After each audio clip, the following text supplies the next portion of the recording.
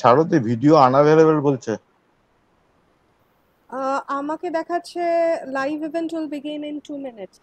একটু দেখে নি, কারণ আমি অলরেডি গো লাইভ করে দিয়েছি আমার সিস্টেম থেকে।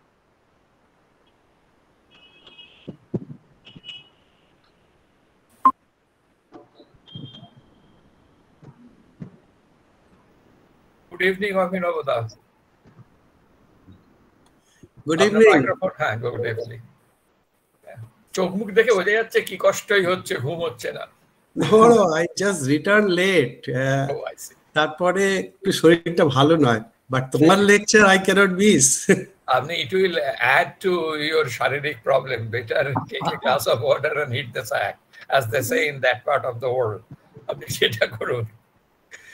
না, ঠিক আছে, everyday's problem nowadays, but it is good. Praveen also, I could see Praveen's face. Nice. Hello. নমস্কার অভিনবদা। Yeah, I remember you very much. I met you in Delhi. হ্যাঁ, আপনি কি ক্যালিফোর্নিয়া থেকে না দেশে ফিরেছেন? না, ফিরিনি, ক্যালিফোর্নিয়াতেই আছি। প্রবীণ কেমন আছো? ভালোই আছি, এই অবস্থায় যতটা থাকা যায়। গুড।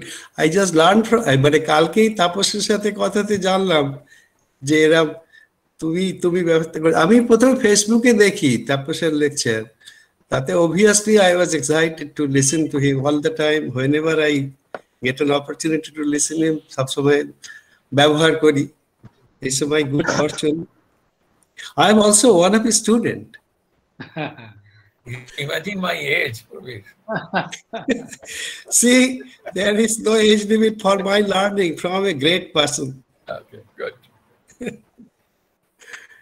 এখন লোকে সান আন্ড্রিয়াস ফল্টের উপরে থাকলে এরকম অনেক কথা বলে প্রবীর, তুমি এই নিয়ে মাথা ঘামিয়ে। He is sitting right close to San Andreas Fault, so things are going in every direction. তোমার old place, but a last 6-7 years I visited all through.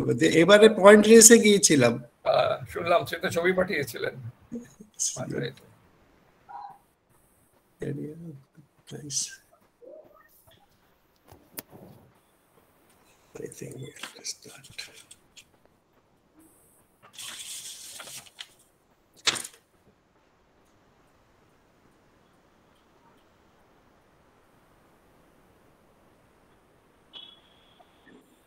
Sir, I think we are live. হ্যাঁ, YouTube স্ট্রিমিংয়েও তাই দেখাচ্ছে শারদিদি।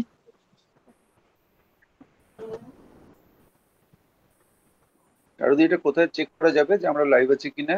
YouTube streaming এর যে লিংকটা provide করা আছে সেটা Yes, it is live. So now we are going to start. I, on behalf of the Association for the Culture of Earth Sciences of Department of Geology, Durgapur Government College, welcome all of you to this third Golden Jubilee lecture to be delivered by Professor Tapas Bhattacharyya of the University of Calcutta. Actually, Professor Bhattacharyya doesn't need any introduction, but there are a lot of freshers. So I would request Srijata to introduce our speaker. So Srijata, please. Good afternoon, everybody. I am honored to have this opportunity to introduce the honorable speaker of this afternoon, Professor Tapas Bhattacharya.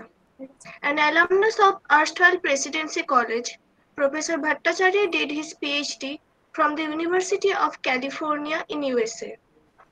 Over the last 39 years, he is imparting quality education to generations of students of different universities and institutions across India and abroad, including Allahabad University, IISER Kolkata, Florida State University, USA, and of course the University of Calcutta.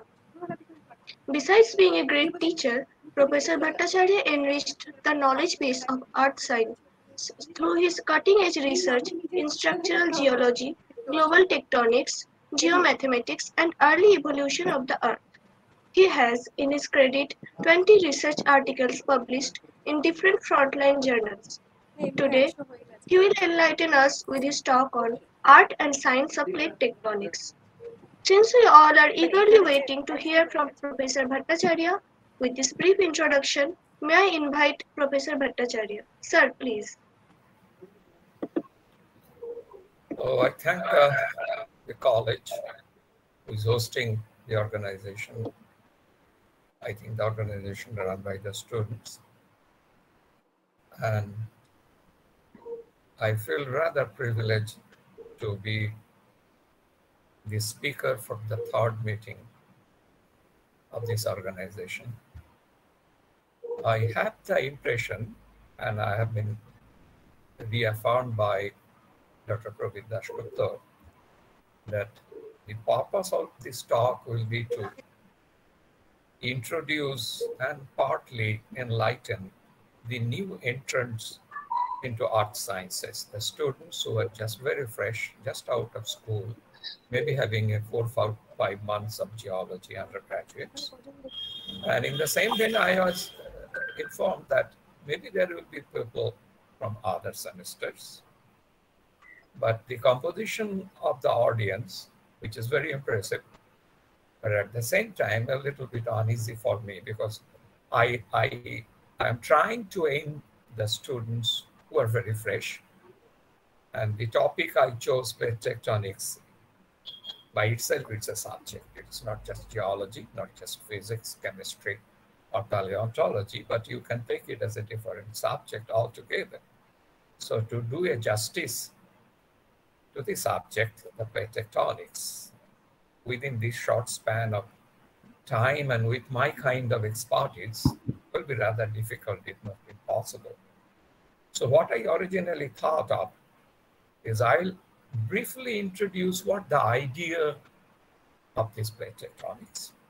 Because when we are students like you, those who are here, plate tectonics, and I'm talking about early 1970s, to be precise, I got introduced to geology in 1972. So at that time, plate tectonics was in its boom. It was developing really fast. And at that time, computers were not there. If you have to have a computer, you have to go in India 3 or 4 places. A computer is about a cinema hall size room, all kind of things. So both the researchers and teachers in India, in spite of their real good merit intelligence, who have not introduced to the new concepts. So we have very rudimentary ideas about what it is. We just used to say continental drift. Then you are lucky to have a great teacher who used to get touch with the Western world, Dr. Rajit Kumar Shah. So he gave us a very simple introduction to it, and we found it very simple and rather unassuming. But after later years, when I was able to interact and listen to those big tectonicians, I realized he gave us the right background. So it's really a gratitude that I must pay to him for this thing. So let us start with this. What I'll do, I'll try to take a journey starting from early 1900th century, so 1910, till about mid-1970s, to show how the concept developed. And the purpose is not only the concept, not only the science, unless there are scientists. Science is like light. Unless something reflects on you, you won't see it. So scientists are those mirrors. And I'll try to tell stories about those scientists, what he felt, how it happened. We can write volumes on it. Time is short. I have already consumed about 4 minutes talking about it. So that is the whole aim of this thing. Let me go into the slides.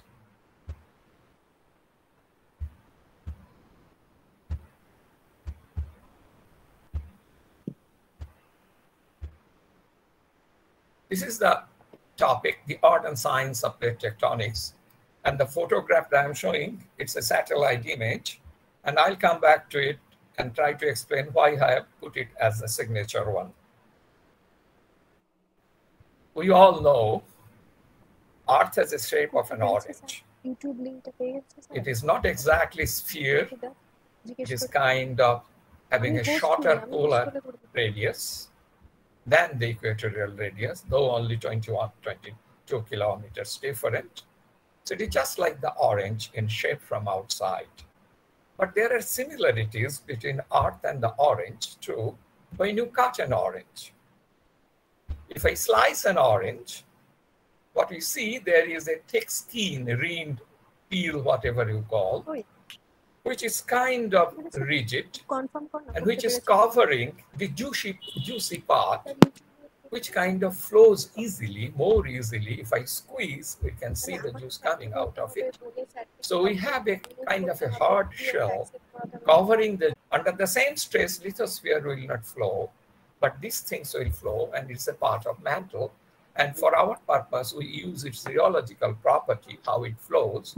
We call it asthenosphere. So we are having in Earth two layers, just like in an orange. Lithosphere 100 kilometers thick, and then below asthenosphere. Today, we won't go beyond this much limit of asthenosphere where it ends, what happens there. I'll just bypass that. Because initially, plate tectonics was framed to understand what goes on in the lithosphere and try to explain why it is going on. Besides this, there is a very interesting similarity as well as a difference between the lithosphere of the Earth and the skin of the orange, the peel. We used to do in the younger days, you take the peel of the orange, you put it between your forefinger and thumb and squeeze it, and there will be jet of juice will come out of it. And we used to project it to my friend's eyes to make it irritate. So that means, though we are calling it rigid, it can be bent. But the moment I take the pressure out, it bounces back to its original shape. In that sense, it is rigid. In the sense, rigid means, if I take a slice of this peel, and if I can put it on a table and push it with a finger, it will move without much change in shape as a single body, as an entirety. That's the notion of rigidity in our purpose of lithosphere. The orange peel, when it is fresh, can be squeezed, can be bent. Allow it to dry for 2-3 days. It will lose its juice. You cannot bend it. It becomes rigid. If you try to bend it, it will crack. Lithosphere has the same behavior. The normal lithosphere is dry, stone dry almost. You cannot bend it. But to have plate tectonics, to have life on Earth, you have to make it bend. We'll see why. And to make it bend, you must add water to it, just like the skin of the orange. So if you add water to the lithosphere, it can be bendable. If it is dry, you cannot. And we will see why it is important to bend it. Otherwise, you cannot sustain plate tectonics. Now, in the case of orange, in case of Earth, this skin lithosphere. But in Earth, this skin is broken into smaller fragments. So the lithosphere, which is in our style rigid object, is not an entire single shell, quite unlike the orange shell. You break it into smaller portions, but there is no gap between the breaks. So they fit very tightly with respect to each other, and they are in a constant state of movement with respect to each other. So this fragment of lithosphere, we call these fragments plate, which is on the average about 100 kilometers thick, but there are other things added to it. This part is moving with respect to that. This is moving with respect to that. The science of plate tectonics deals with these plates. What is the type of their movement? What happens when they move? So it is mainly started as the geometry of movements and the resultant, and later gradually it expanded to include why are they moving. Well, I will bypass that for this small 1-hour talk. So I will stick to the major part of plate tectonics, the initial part of plate tectonics, where he tried to first establish there are plates, and plates are moving, and these movements are causing the geology. In a quick, rough estimate, 90% of the geology we see on the surface of the earth is almost directly controlled by plate tectonics. But the features created by plate tectonics might be acted upon by the agencies of atmosphere and hydrosphere, because the surface processes are controlled by this, the temperature derived from sun, humidity, and chemistry that controls the surface processes. So they modify the features produced by plate tectonics, like the Himalayan mountain chains are product of plate tectonics, but they are being constantly modified by agencies like rain, sun, and we know there are landslides and all kinds of things going on. For generations, there are quite a few sharp minds. When they looked at the map of the earth, they were awestruck by some very unique features of it. This is the map of the solid outer surface. We have taken the water out of the ocean, so you are looking at the ocean bottoms. The depth of the color, the darker means deeper, the shallower means shallow, these lighter means shallower, and these are the high mountains. Man was amazed, at least I can name 2 or 3 of them, starting from 16th century, that there is a fantastic match and very special between the 2 sources of Atlantic, the Southern Atlantic Ocean. Here we are in India, in Bengal, Calcutta, here we are, and this is Bay of Bengal, Indian Ocean. This is Atlantic, Southern and Northern. They found, if I look closely, there is a fantastic match, just like a magic. I can do a little bit of trick. I can close the Atlantic. And if I close the Atlantic, these 2 coasts matches very nicely with each other. Of course, there are gaps and other things, but these are much more refined. That made man wonder what could be the reason for it. This is the first recorded person, Abraham Ortelius, in 1596 wrote a book. Remember, Wegener, the father of modern concept of this dynamic art, wrote his book in 1915. This gentleman is 300 years older than that. He was a Belgian. He wrote a book called Thesaurus Geographicus. Belgian language and the Dutch languages are very complex, called famous. Not very many people can read it.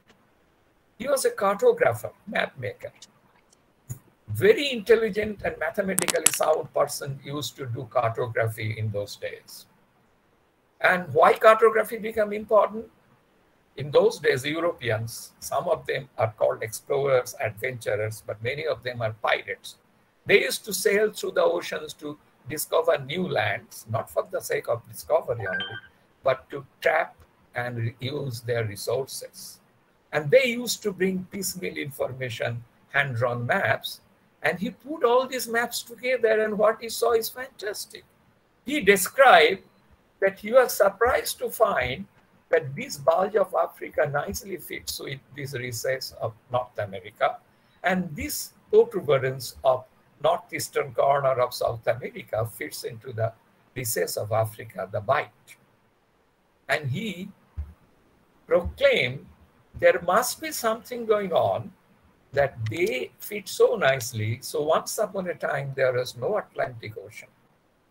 Unfortunately, like many great discoveries, it remained in the bookshelves till, look at the date, 1994. In 1994 came a paper in Nature by a professor from a New York college, J. Rom. He discovered the book and reported it. Then there is a big silence after this 1596. 300 years after, this gentleman, Alfred Wegener, came into being and shook the world and get too much abused by the scientific community. Who was he? He was a physicist by training, very top-notch physicist. His priorities was meteorology, study of weather, climate pattern. Geology was not his first love, never did geology. He has many records to his credit at that time. He has, his brother has the record, world record of highest elevation achieved in a gas balloon. Incredible. He was a great fighter. He fought in the First World War, got severely injured in his legs. It took him 2 years to recuperate. And what he did in these 2 years? Wrote the most revolutionary book in earth science, Origin of Continents and Ocean, while he was in bed and trying to cure himself. What he claimed? He claimed this matching that I am showing you is not a coincidence. What he said, that the continents were together and later broke apart. If I make it full, somebody requested share full screen. Is it any better, Prabir? Now it is okay, please. Okay, sure. So what he did is he claimed that this is not coincidence, and there is scientific evidence, 4 lines of evidence he presented that proves that there is no reason to believe they are not together. Those were the days of fixists. Nothing moves. No continents, nothing moves. They are born by some magic and they remain like that. The entire scientific community pounced on him. He was called mad. He has been insulted in the meetings, all kind of things. He did not budge. He was silent. He never kind of argued openly. He has one good luck. He has a father-in-law who was also a big physicist, at the same time very politically powerful person. He protected his son-in-law and projected him, but he never liked his son-in-law looking at glaciers, not doing physics. Why I'm talking about glaciers? I'll come to that. This is what Wegener's idea. We see here, say about 154 million years ago, the African continent and South American continent were together. It actually was. It is the Western Gondwana land called. And if you look at it, this is, we see really this match makes a good story. We see the continents are drifted apart. Stratigraphers will see also many things happening. Flooding of Africa, where there is Sahara, now there was a sea, all kind of things. Also you see not only split of Africa and this, there is a split of Arabia from Africa. So this is, that it is feasible, this match is not coincident, kind of proved even by modern technology. He did not make these diagrams. I'm just showing it to just explain what he felt about it. Historians say, how come it came to his mind? He was an explorer. He loved Greenland. He took about 6 expeditions to Greenland. On 2 occasions on foot with sledge, he crossed the entire width of Greenland. He loved Greenland. He died in Greenland in 1930 when he was barely 50 years. He got lost with his companion who was a local Eskimo in a snowstorm. His body was found in 1990 intact, about 68 years after. He saw, people say, while taking the ship from Germany to Greenland, icebergs, thick bodies of ice. This could be very easily a 20-story building floating on the ocean. And this is an iceberg floating on the ocean. You see, the greater part is under the water because of the density contrast. And according to some people, they saw how the icebergs split and drift away from each other all the time floating in the ocean. He drew the analogy.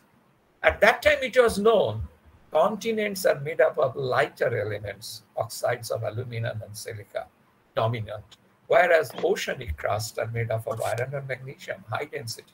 So his notion was the continents are fragments and blocks sitting on top of the oceanic crust. Maybe there is some portions, very little portion, submerged inside the oceanic crust, but essentially they are sitting there. Just like icebergs, they split, move away, continental drift. And you see, they are moving on top of the oceanic crust. There is no participation from the oceanic crust, the rock under the ocean into it. This is his first line of evidence, paleoclimatic. The glaciers, moving body or rivers of ice on land, they flow just like rivers. But if you look at present day, glaciers cannot form in the equator area. You can have glaciers in the equator, but it cannot be in the sea level. It could be 3,000 meters above the surface. You can get it near equator in, say, Mount Kilimanjaro near the equator in East Africa. What you found, rocks of the same age, which is more than 500 years, 4 to 500 million years old, have direct evidence that they are formed by the action of glaciers. Those rocks are called T-lites. And they occur, rock of the same age, occur in very many separate continents, in Australia, in in Africa, in South America. These are all partly or wholly in Southern Hemisphere, but one component, India in the Northern Hemisphere. They are of the same age, same rock compositions. Not only that, he found the displacement direction, the way that glaciers flow. When the glaciers flow, they make striations on the hard rock like this, and we can feel by finger in which direction they are moving. They are giving a very consistent direction of flow. And you are getting glaciers in the equator, impossible, unless it was a snowball Earth. In history, in Earth's history, there are periods when the entire Earth got frozen. But that was not the case of snowball Earths, because similar age rocks in other parts of the world showed there are existence of deserts, there are existence of rain belt and all kind of things. It is not snowball Earth. So his obvious conclusion was that if I have to have glaciers, they will have to have high latitudes, closer to the poles, because dominant part of these glaciated rocks are in the southern hemisphere. During the time of formation, they are together. These continents are together near the South Pole. This is the present South Pole. And these continents, you see, these are all the southern continents except India. This cluster of continents was called Gondwana land. The idea of Gondwana land was floated by a genius called Suez. He was an Austrian paleontologist. And in late 1800s, he wrote 3 volumes of books. And very surprisingly, these 3 volumes have predicted everything that we talk about now, the plate tectonics. All subductions, they are everything predicted without any data. Wegener never know of these things, but he said this together like that. This is the paleoclimatic evidence. Then came the evidence from fossils. This organism, which is like a crocodile, it's a freshwater reptile. They cannot survive in marine water, they cannot cross oceans, and they are found in the 2 sides of Atlantis in the rock of the same age, the Mesosaurus. Mesosaurus are beautiful. What? Mesosaurus are beautiful animals. They're 1 meter long, about 270 million years back. This is from Brazil. Then came other fossil evidence. This is Listrosaurus, size of a dog or pig, herbivorous. This is a skeleton fossils from Germany. And they found if I have the southern continent, the distributions nicely matches. So there are continuous land connection between now separate lands through which they migrated to be dispersed nicely along these continents, into the continents, which are now thousands of kilometers away. And this is a tree, a land tree, a fern, class of trees. This is a leaf. They also. So when you put the occurrences of these fossils and bring the continents, match their coastlines, they nicely fit. That is his strong paleontologic argument. This is Glossopteris, possibly you have seen from Coal Belt, and this is the Glossopteris tree, about 30 meters tall. So we have now a southern continent called Gondwana, and they were there together 500 million years back, definitely. Look at the northern part. We are talking about the southern part of the Atlantic, the northern part. And we see there is mountain chains in the 2 coasts of the northern Atlantic, which are of the same age, same structure. They match. So if you close the northern Atlantic, we have been so far closing the southern Atlantic to build the Gondwana. If we close the northern Atlantic, they match nicely. So this is State Bullard's construction. Not only the southern continents did match, but as Abraham Ortelius said, that this bulge of Africa nicely fits with this. Incredible. So now we are having not only a single landmass called Gondwana, but we are thinking of a little after Gondwana, a complete amalgamation of all the major continents into a single continent. So from Gondwana to a great supercontinent, which is named Pangaea. And when it has been assembled, this is a very modern day assembly, 2014, you see the rock types and the age of the rocks matches. Now they are two different continents, but they're of the same age. These are all Archean rocks, those who are into it. These rocks, these are the areas giving us the oldest Archean continental rocks. So this called Pangaea. So Pan means entire, Gaia means Mother Earth, name given by Pangaea. Look at it, 1915, what Wegener did. He drew, this is the map of Pangaea. Incredible. This is Pangaea. Earlier, this was Gondwana, one part, and these portions are forming another supercontinent called Laurentia.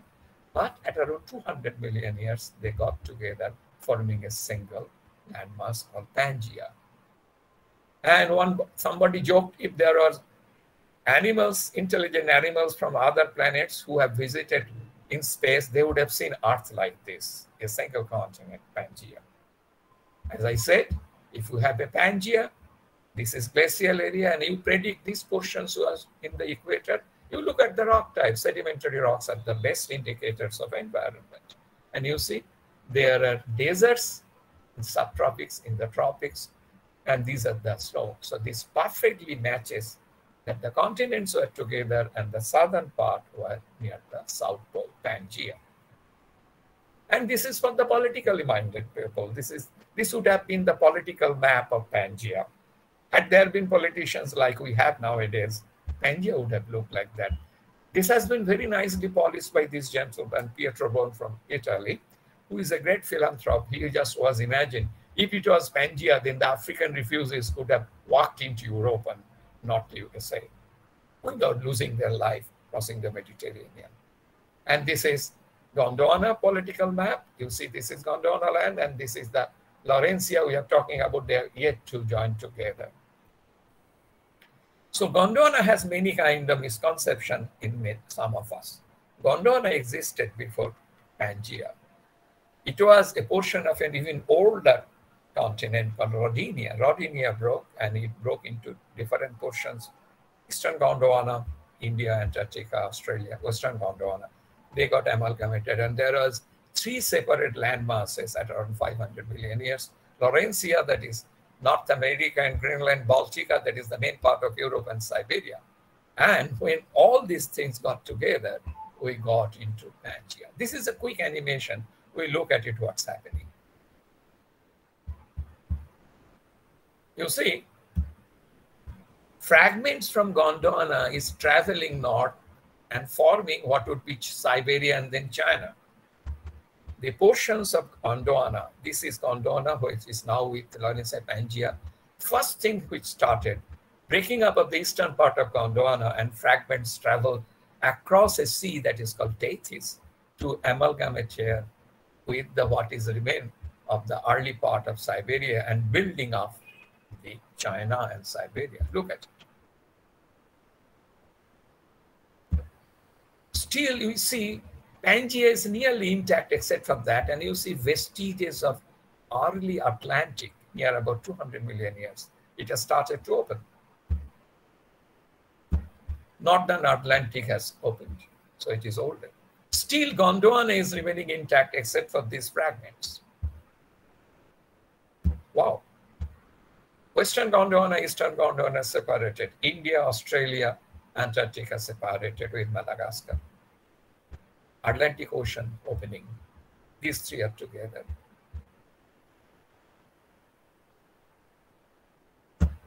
Coming close to Cretaceous, Eastern Gondwana completely broken, 3 continents, India, and Southern Atlantic open. Look at what India does. India is very adventurous. Look at the speed. You see, in this side, you are watching the clock in millions of years. You see the velocity of India. South Atlantic open completely. This is the Union hotspot forming the Deccan Trap and these Laccadive Islands. India went and rammed into the southern part of China, Tibet. We still have the vestiges of Tethys. As India rammed, it is an escape. Eastern part of Asia came down, forming the Indochina. India is still pushing. Still there is near Iran, the vestige of Tethys. You see, Japan and Sakhalin Islands came. This is about time.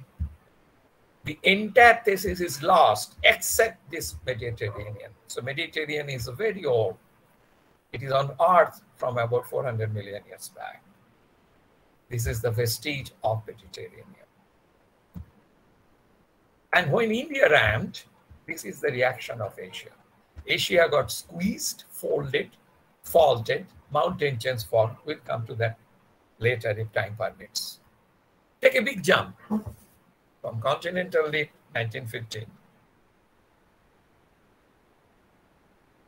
and 1920. Before I go into 1960s, there is one objection that was valid to this continental trip, but it is not sustainable. You know what they did to Wegener? Wegener was asked, what is causing the continents to move? He said that his suspicion is that it is the tidal energy, the rotation of Earth and its interaction with the planets and sun. The tidal energy changes the shape of Earth. You will not doubt you already if you don't know. So this tidal energy is dragging the continents because they are floating on top of oceans like sailboats did. He has no other answer possible at that time. Sir Harold Jeffreys, a father of modern geophysics, wrote a Bible called Earth. Possibly for 50 years, this was the only book in geophysics in Cambridge. He did the calculation and it right. He said that the tidal energy required to move a continent is 1/1,000,000th time than what is required, so it is not possible.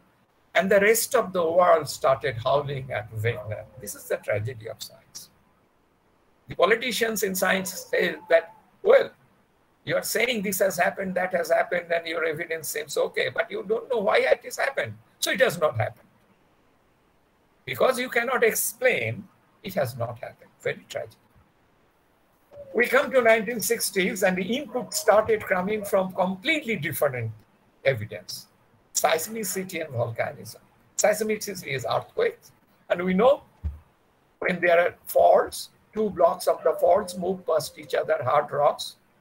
So a huge amount of friction has to be overcome and they tremble, causing earthquakes. So 99.99% earthquakes are due to the movement of two blocks of rocks across a discontinuity underlying. It is not continuous, it's broken. So there is friction, and this frictional energy is released in the form of earthquake waves, creating earthquakes.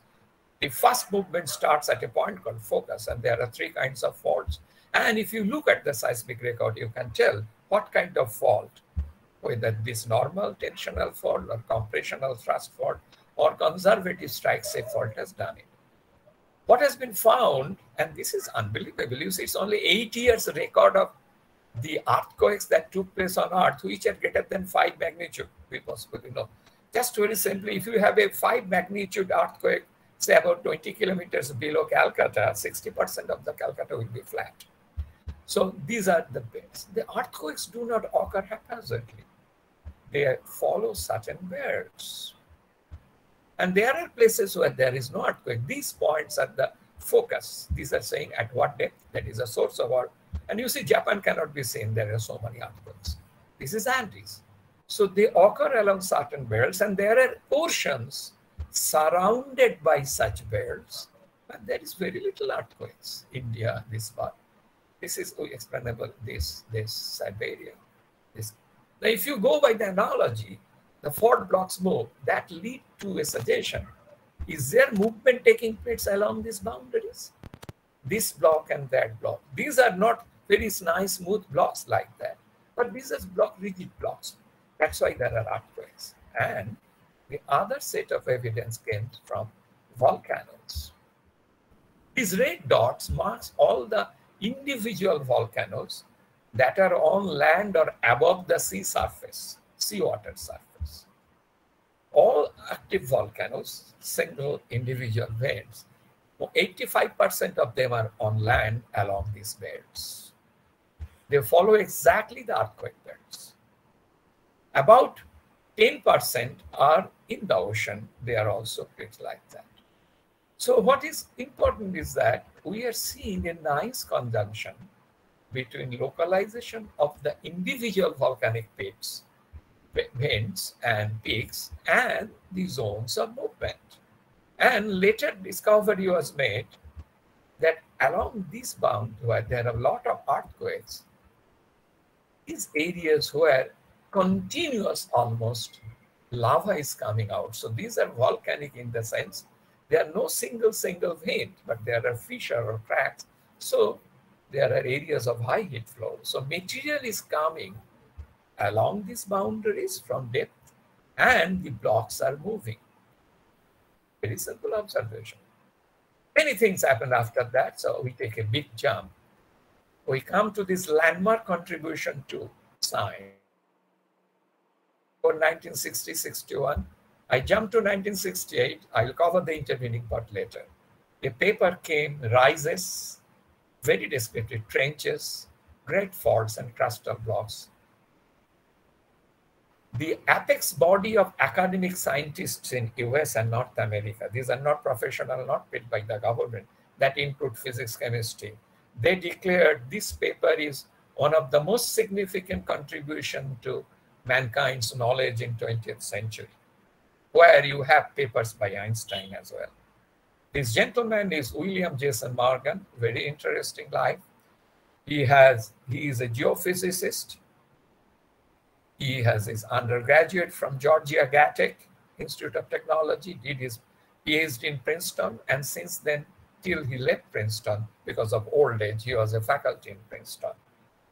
And he attributes this paper to some extent the encouragement from a gentleman called Frank Vine, possibly you know Vine, Matthews, Morley, the magnetic reversal time scale and seafloor splitting. I won't be able to discuss that. It is, according to him, Frank Vine asked him to look at a global map on the wall. In 1967, he wrote a paper. He was doing postdoctoral work on the gravity anomaly of Puerto Rico Trench east of US. He sent a paper in American Geophysical Union meeting to be held in 67 in Washington, DC. He sent it in August. Between August and December, something miraculous happened in his mind. He used to look at this map and he used to read all these papers. The papers I have, just the outputs I'm telling them. And all of a sudden, he came out with the idea of what is modern plate tectonics. He had, these are individual rigid fragments called plates. So it is not the continents important. It is the plates which has portion oceanic, portion continent. So this is African plate. This is South American plate. This is North American plate. And this is Indo-Australian plate. And I will show that actually now India and Australia is apart. This is European plate. So there are major plates. And he said these plates are in a state of movement. And these movements causing this kind of structures, rises, that is those mid-oceanic ridges where you have these new plates are created, trenches where they are destroyed, and get faults, that is the transform faults like that, where neither things are created or destroyed, they just move past each other. It came to his mind just like that. And when he made the presentation, everybody expected another mundane presentation of gravity anomalies of Puerto Rico. Instead, he came out with a 20-minute presentation that kept the audience absolutely spellbound, and the whole world was shaken. The answer to all the problems they are suffering from, putting the pieces together into a single format. He was a great fan of maps, a geophysicist, Princeton. And as a tribute to map, he took undergraduate students of Princeton University for 20 consecutive years, summer field training in Beartooth Mountain in Montana, West US. And he used to spend there 1 year teaching them the art of making and reading maps. Thankfully, he is still alive, but because of his health reason, he is now in Harvard, no longer in Princeton. So now, if I look at the same diagram, continents are drifting because you see a fracture through which ocean is created. When you started, there is no ocean. Now, when the ocean started to dip, it is not the continental fraction floating over the ocean floor. You see, the new ocean is created. Material added symmetrically, and the ocean is widening. This widening is described by another genius as seafloor spreading. So, African plate separated from South American plate, because that before that it was a single plate, Western Gondwana. Now it has into two plates. And similarly, we'll see towards the end of this particular movie, a new plate is also created by separation of Arabian Peninsula from Africa. That was the picture that I showed as my the title slide. You see,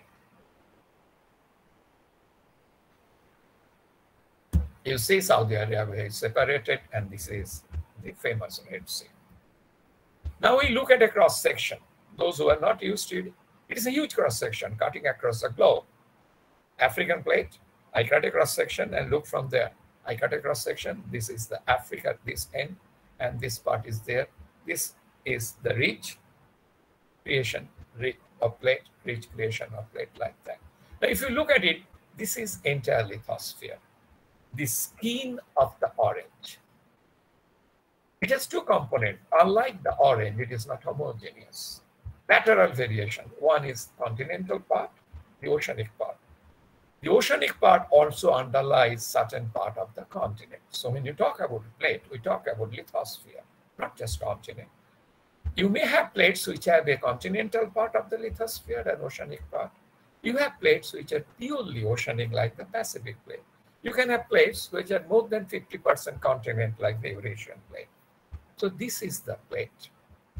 This is the notion of lithosphere and plate. So this is broken into plates, but unlike the cell of the orange, it has two components. So now, from continental dip to plate tectonics, I have just like, say, Africa. This is Africa. Oceanic part, oceanic part. This is the continental part of Africa. Just example, which is happening, but I won't talk about that. Underlaid by the oceanic part of the lithosphere, this is asthenosphere. A tension created, just like between, say, this is also, not talk about Africa, say this is the Western Gondwana having two components, Africa and South America. Tension created, pressure drops, the asthenosphere being hot and easy to flow, flows into it. Tension breaks it, iceberg breaks. The moment it breaks, the hot material comes because of drop in pressure, melts and creates new oceanic crust. Just like we have seen in the movie, the new oceanic crust is born. A new ocean is born. And this half of the ocean belongs to the Eastern Bloc, which is our Africa. This block, this oceanic crust belongs to Western Bloc. South America, this is Atlantic with the mid-Atlantic ridge. Difference, it is not breaking of the continents and dragging on the ocean. There is no difference between oceanic lithosphere and continent. Both of them are participating and both of them are fragmenting. And when they are getting fragmented, oceanic lithosphere is created. So very easy logic. It started like that, it grew like that. So oldest part of the ocean will be here, lithosphere, symmetrically there. And as you move towards the ridge, the age of the ocean lithosphere will become young. And ideally, the age of the lithosphere here should be 0, just for the study. So this is the story. This new part is added to African plate. This new part is added to American plate. And this is the ridge. That means the oldest part of the new ocean, Atlantic, will be here and there, and younger will be there. So these are the interlock fragments. So if you move one part of the interlock fragment, just like a jigsaw puzzle, all the other plates have to move. That's why each plate is a stator. So now we look at it, this plate, South America. Not a very nice, sweet name of a volcano, Mystic. So we talk about South American plate, means South American plate and part of the Southern Atlantic together, continental part, oceanic part. So you take the South America plate out, and here this is the asthenosphere below. This is like a jigsaw puzzle. Smaller pieces fit together. Here we are making the map of Asia and Africa. Each piece has its place because of the pattern match and the shape. These are like this. Plates fits like a jigsaw puzzle, like this. But one difference. The plates, the pieces are not of same shape and same size. And in this diagram, it is not to scale. You see, this is the Pacific plate, which is the largest plate. You see the African plate, second largest plate. South America plate. So if you join them together, that will form the Atlantic. Eurasian plate, more than 51% or 60% is land. North American plate. Note, we are seeing India and Australia different, separated. Other difference, jigsaw puzzle fits on a plane. Here it fits on a circular spherical surface. Now the two persons behind the seafloor spreading. This gentleman, Harry Hammond Hess, Princeton professor, he was a commander of a ship, American ship during the Pacific War with Japan in the Second World War. He is a professor. He was a professor in Princeton. He made 3 remarkable contributions to science. He discovered Geots, possibly you know, named after professor and head of the geography department in Princeton, Geot. He discovered seafloor spreading together, but separately with Robert H. GS, who is from United States Geological Survey. And at his very young age, he made a providential utterance and he was rebuked for that. He said, there is every possibility there will be lavas. Lava means the magma which comes to surface, which are ultramafic in composition. That means very hot and having at least 18% NGO. The elderly person got very annoyed, and what they said to him, reportedly, he said, you are too young to make such big proclamation. Wait till you grow older. So he kept mum on that. And this gentleman, he is from USGS, he also described the same phenomenon, and he coined the term seafloor spreading. The one important aspect of this case is that he died in harness. He lived very short, 63 years. He died in a conference table. He was chairing the conference in Woodsole Oceanographic Institute, an institute jointly owned by MIT and Harvard University. And the meeting was to decide how to handle the moon rocks that man has brought from the Apollo mission first time in India, and he died on the table. And when he first realized this thing, his arguments are more intuitive, no high-tech. What is that? He said that ocean bottoms are free from any major weathering. In continents, you deposit sediments, they'll be weathered away. In ocean bottoms, if you deposit sediments, they won't be weathered in normal circumstances. So the thickness of the sediment will tell how long the sedimentation is taking place. The longer the sedimentation taking place, that means the seafloor over which the sediment is accumulating is old. His observation and information was that in Atlantic, the thickness of marine sediments increases from the central part of Atlantic towards the sides, very symmetrical. He has no other information, from which he felt there must be a reason for that. Central part, the distant part, has different ages. That means oceanic crust, he used the term crust at that time, is very young there, so you have very little sediments. And the oceanic crust is very old there, that's why the sediment is thick. So he put it together in mind. That means you are creating oceanic crust where it is young. And possibly there is a mechanism where you are taking care of this oceanic crust. He did not spell it out, but he indicated that this is a cycle. Oceanic crust created and getting older and getting destroyed. He was so impressed and charmed by the simplicity and elegance. He called this geopoetry in a United States government report. Everybody accepted. Seafloor spreading, the same phenomenon described by Robert D.H. as well. Look at here. Sinai Peninsula, Red Sea. This is where now we can see. If I see at a picture like that, I say, well, there must be two plates separating air from each other. Just like Wagner's idea, you match western boundary with eastern boundary. Even this corner matches here. This plate is very exciting, called FR triangle. And you see a mid-oceanic ridge, Red Sea. So we'll cut a cross section here to see what's happening. Red Sea, this is Nile Delta. And you see the lithosphere got thinned by a type of fault called normal fault. When you extend any rock body, they form normal faults because you see this hanging all about. And at one point in time, the lithosphere ruptures, so Red Sea is created. That means in future, if the things going the way there, Red Sea will widen. And as a result, this Persian Gulf will close because Saudi Arabia has the more. And you have to close the Persian Gulf. Already it is very shallow. And another very exciting part where you can see this mid-oceanic ridge. Why? It is standing like that, above the sea level, like a mountain. And rift, it is called, because you have a rifting taking place. One part is going air from another part is, this is the character of rifts. Iceland. Through the middle of Iceland comes the boundary between Eurasia and North America.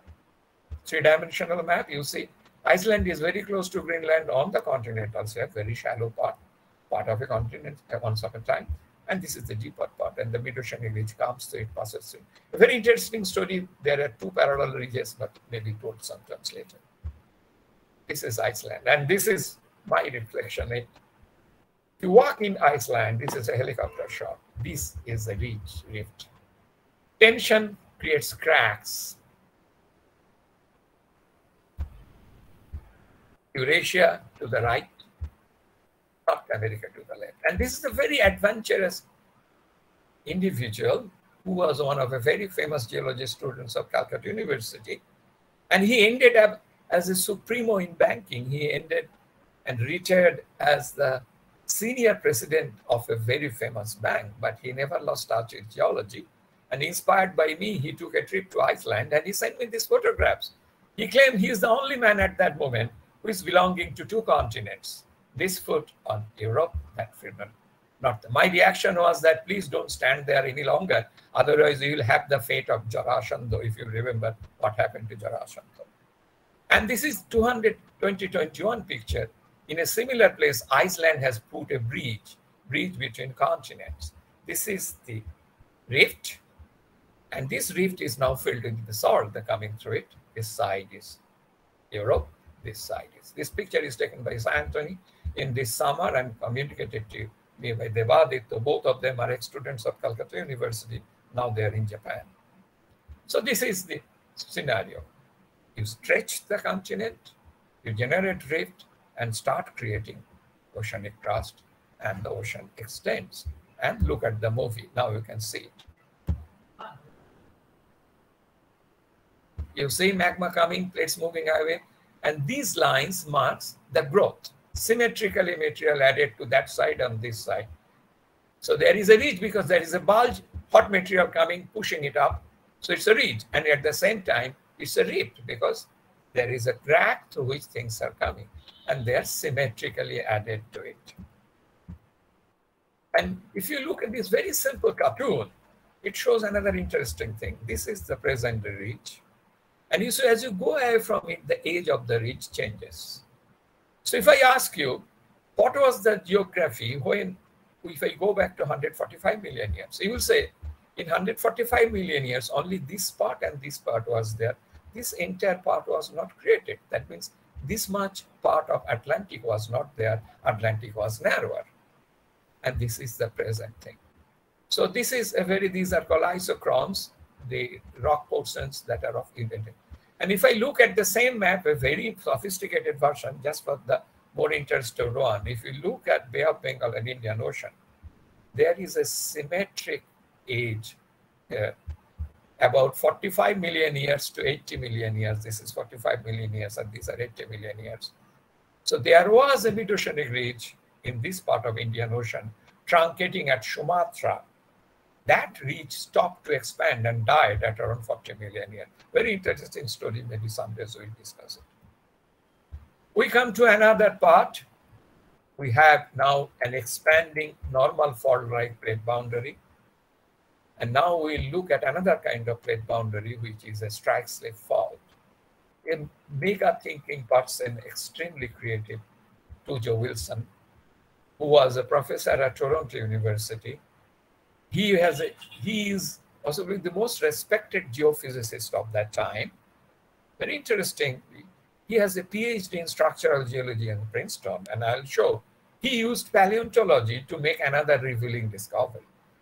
He said, and let me tell you one more line. Probit, if you mind if I overshoot by 15-20 minutes? No problem, please continue. I started very late, okay? I lost about 12 minutes. So if I'm allowed, please don't be disgusted. I can stop any moment. But I think this is very interesting reflection on individuals who did science. Being a very bright student, doing his undergraduate from Toronto, he went to Cambridge, natural. There was Jeffries, Gerard Bullard, his students, after whom the Bullard Laboratory is in Cambridge. But he was extremely fascinated by boating and sailing. So instead of attending classes, he used to whistle around the corridors, which was a taboo in Cambridge, or he was sailing in the Cam River in his boat. And he did not like it. So he came back to Toronto and went to Princeton, did his PhD in structural geology. When he was asked by an interviewer, when he was in Cambridge, what is his reflection on that?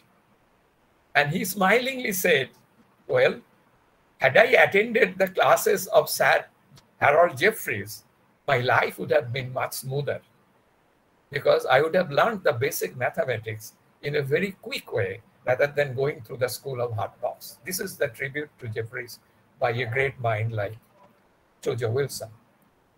What he said, this was a long time enigma, but when we have the maps of the ridges stop, then again start, but not along the line in the same direction like that.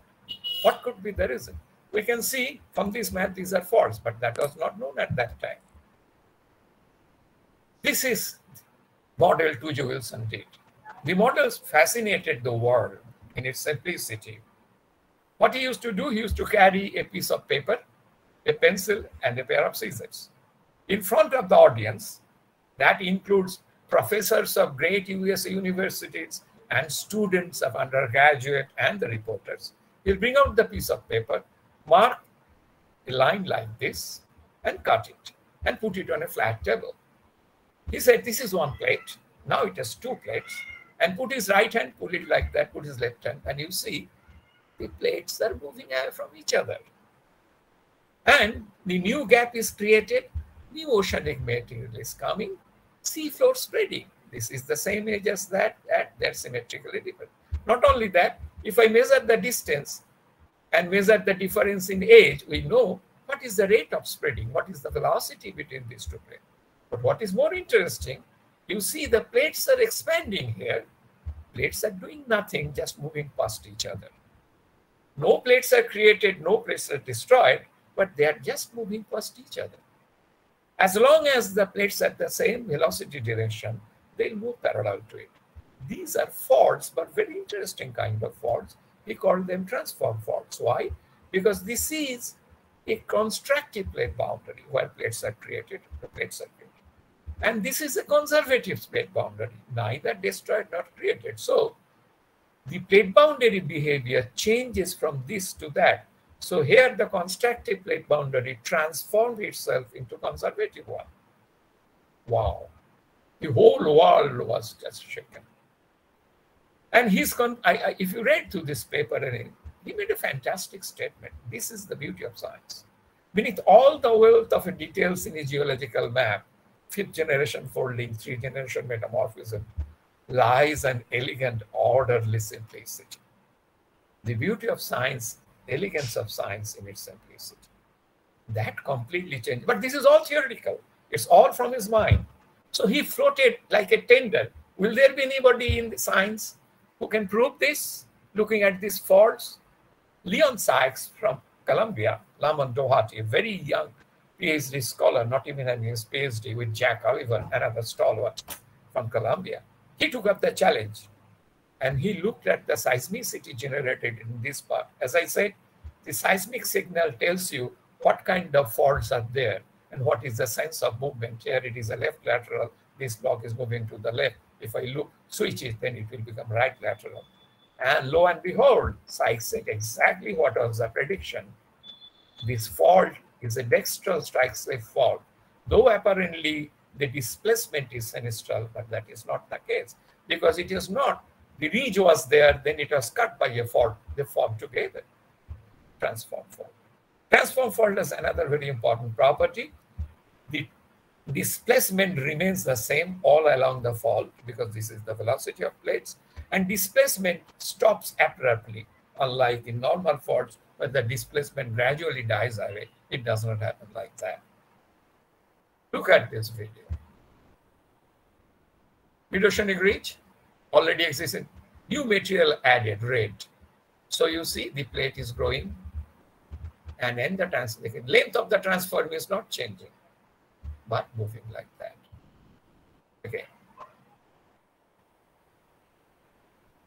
So this video shows what is seafloor spreading and what is the role of transform into it.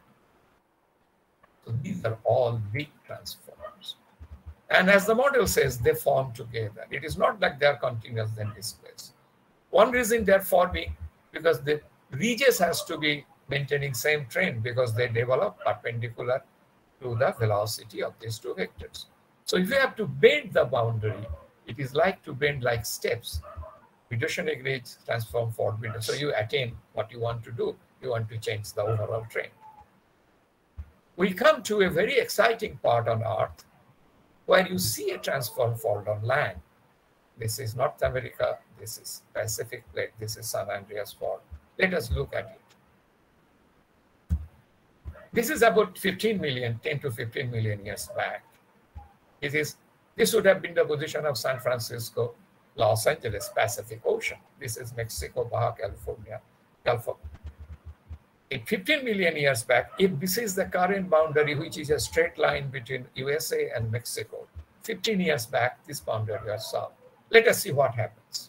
This is the San Andreas fault. Dr. Abhinav Rai is sitting right there and possibly giggling at this. It is showing which way they will be moving. Now the movement of the plates. You see Pacific plate moving. San Francisco stationary, but Los Angeles moved northward is matching there. This is San Andreas fault. When you fly into Los Angeles, there is Carrizo Plain where you see the trace of San Andreas as a ridge with a deep grove, and you see the river courses have changed to it. A river flows into things, then changes like that. The idea was that they are once continuous. This block moves south, this block this way. So the river course has changed. Boy, this is large-scale thing. And there is a historic thing where you can see there was a big earthquake in 1906 in San Francisco. More people died because of the fire that followed the earthquake. And that earthquake has displaced a fence. Luck was that the San Andreas trace was passing through there and the fence was continuous. That earthquake has shifted that at 3 meters. We have to go further. You go to the suburbs of San Francisco. Unbelievable. This photograph is taken in October. You can see the maple leaves. And you cannot believe your eyes. In San Francisco, the pavement is broken. Well, no, this is the trace of San Andreas. This block moved that way. This block moved this way. Burning question arises. I am creating a plate here. And these are the transform faults, like they're created. So if I'm creating a plate as per the seafloor spreading, and there must be, because the surface of the earth has constant area, the volume of the earth is not changing.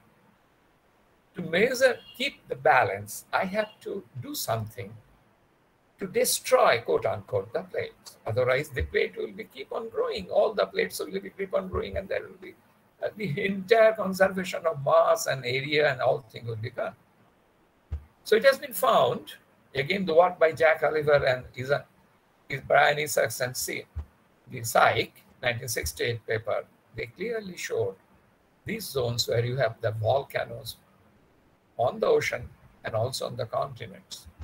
There, this plate is going underneath the plate that containing the volcanoes. Analogy was of a thrust fault. Hanging wall block, the foot wall block is going underneath. But there is a big difference between the two. But the movement sense is like that. When you are squeezing thing, contracting thing, then thrust faults develop. Because prior to thrust fault, the distance between this line and that line was longer. After thrust faulting, this block moved closer, so the line has shortened. So they are having large compressions and one block is going down. But that is the only similarity with thrust faults. It is not exactly the same sense a thrust fault it is.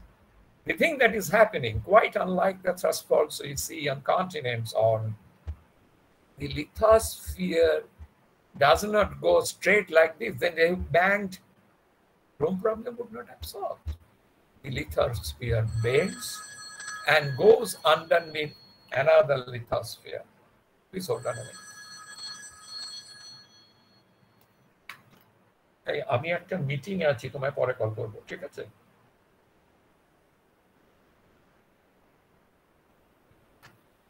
So, though they are described as thrust fault, they are because they move in hanging wall, but hanging wall material bends. Unless there is this bending, it cannot go underneath. It is going under, now we all believe, because the pull of gravity, this portion of the lithosphere being older than these portions of the lithosphere, they are denser and they are sinking into a asthenosphere. So it is a gravitational pull that is pulling it down. And you cannot have a scenario like that, then plate tectonics. I said, when you talked about dry and fresh peel of orange, this is what I meant. Unless you put water into lithosphere, it is absolutely essential to water to percolate inside the lithosphere and make it quote unquote softer so it can be bent and it goes down. This is called subduction. This plate is called overriding plate. And because of this bending, a deep furrow is created. That is called a trench. You cannot have a deep furrow if it is like that. The deepest part on Earth, you all know the Challenger deep, is about 11 kilometers, is one such trench. So now the parity is restored. We are creating in the mid-oceanic ridge the sheets crust, now we call it lithosphere, and we are destroying it. So the parity, there's no change in the surface area of the Earth. Take a quick look at this thing for the learners. This is the trench overriding plate, you see. Now, one thing is very interesting, you know, we have volcanoes there. Why these volcanoes? The oceanic plate and the sediments taking a lot of water into it, either free water or they are associated with minerals. As they go deeper inside it, the water, because of heat, comes out of the mineral structure and the free water also. Because they come out, expand, the volume expansion leads to what we call melting. And melt being lower density, higher buoyancy, erupts as volcanoes. These are the volcanoes when formed on top of an oceanic plate are called islander volcanoes. So this is the subduction zone, a very crude model. Note one thing, there is no change in distance between the volcanic rock and the trench, but constantly the subducting plate is changing its position. They are coming to the trench. There is no change. It becomes very important when you do the geometric calculation. And we look at now Japan, where we have this convergence, and we will see what this convergence done to us. Japan, very interesting, Pacific plate going under this plate, Philippine plate going under this plate. And we look at an island, Kyushu, a volcano called Unjen, one of the most deadly volcanoes on Earth. And this is The volcano very south of Unzen, a new volcano came out. It is in 1960s, these photographs is in 1960s, a new volcano coming out, which is nothing but if island arc has a volcano which is below the ocean, now gradual building up the volcano because of eruptions coming at surface. And this is what happened in Unzen in 1991. Unzen volcano is here very close, about 300 kilometers east of Nagasaki, the infamous town which was bombarded by the US with an A bomb. Look at the video. It will show the deadly phase of volcanic eruption. This is the boundary of a volcanic crater. And we'll see because of the extreme gas pressure, the crater is blown, just breaks. Dome collapse, we call it. And it is a mass of glass, gas, and fine particles.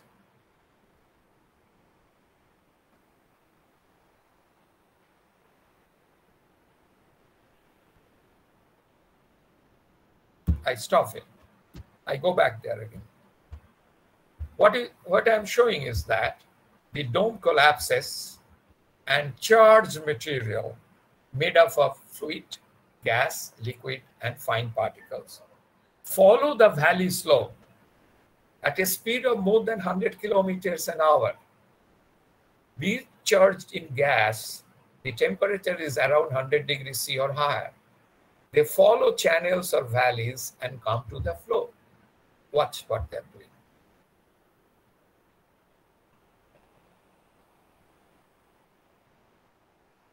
The dome collapsed, the cloud is moving. Now we see they're moving down the valley. This is a river valley, they're following it, just like a river. Only difference 1000 degrees C and 100 kilometers per hour. I'm sorry, I cannot give you the sound. I can hear it, but you possibly are not. The cloud coming, the fire track, the firemen running for life. They never expected this much. This is just disaster, catastrophe. Just a minute or two. The video covers only about 35 seconds. You see, this is death.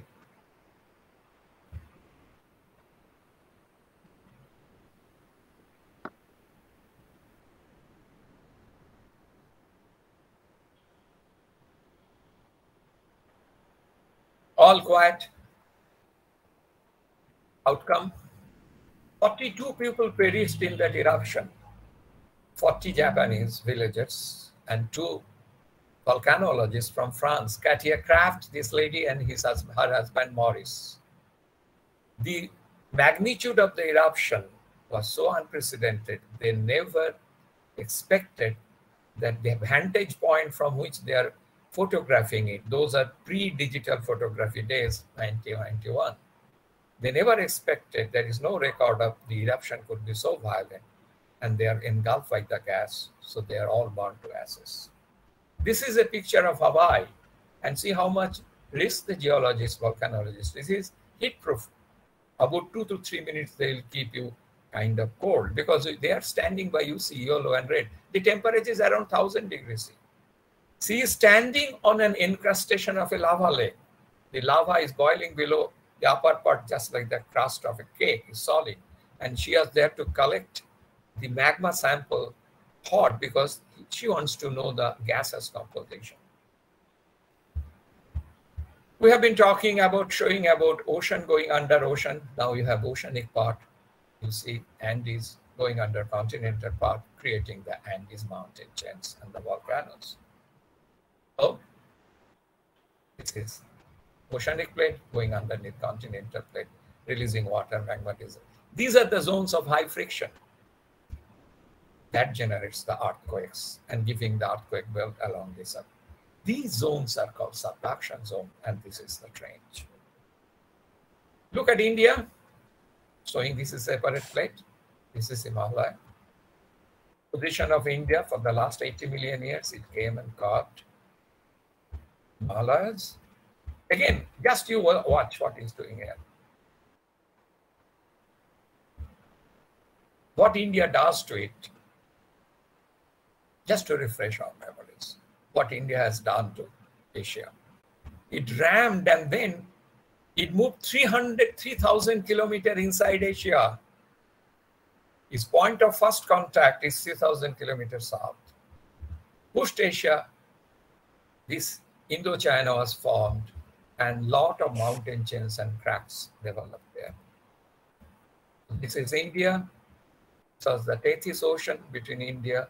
Before it collided, and it stopped there, and you have the Himalayan mountain chains. Before the collision, because of the subduction, just like Andes, you have the volcanic arc. And note, the contact plane between India and Asia is changing. First contact was there. Then a continent came into the subduction zone. Continents, by definition, 2.7 grams per cc or 2,700 kilograms per cubic meter. So they cannot be subducted because, as I said, the subduction is taking place only because this portion of the plate is denser than what is below. This portion of the continental plate is lighter than that. So they got jammed and the crack propagates. Material is transformed from Indian part to Chinese part. This is a video by a famous researcher, and she made it a tribute to Peter Moll. Okay, Tanya Atwater is her name. This is very actualistic, made in late 1990s. India, Tethys, Asia. Oceanic part of India, oceanic lithosphere, continental lithosphere, thick continental lithosphere. India comes, touches. This is the first contact. Pushes. Two things happening. Because India will not go down, but oceanic part will go down. So oceanic part breaks off underneath India. Delamination. And you see the contact between India has migrated from here to there. India is still moving. India is peeling the lower part of the plate on Asian plate. And Asian plate is squeezing, going up, forming Tibetan plateau. Plus, because of this protective lower part is not there, the heat is making it go up. And the last part, another contribution of to Wilson, the Wilson cycle. What Wilson noticed, it's a Nature paper. Remind you, world-renowned geophysicist, structural geology PhD, he uses pure paleontology. He noticed north Atlantic Ocean, there are two types of marine fossils. Both are shallow marine fossils of between 400 to 300 million years old. But they have complete different affinities. And he found it is logical because there is big Atlantic Ocean. So the western part has one affinity, same time here another affinity. But to his shock, he found that there are portions in both sides of the Atlantic where the two different types of fauna occurring together. That made him realize and propose that Atlantic has opened once earlier, then closed, and then opened again to form this one. And this opening and closing is called Wilson cycle. This is simplified one. You have an old Atlantic called Iapetus, Proto-Atlantic. Oh, don't worry about the ages in early Paleozoic. You have faunal realm P-Pacific. Then they closed, formed a future. But they joined in Silurian. That is, this is before Pangaea opened up. They are forming Pangaea. As a result, they are closing. Then it again opened, Jurassic in northern part, earlier Cretaceous in southern part. But when they opened, it did not follow the suture. So that some portions of bit realm is in this side of Atlantic. So this simple observation that two different realms occur together made this landmark discovery that the plate tectonics processes are cyclical. Ocean open, ocean close, open again.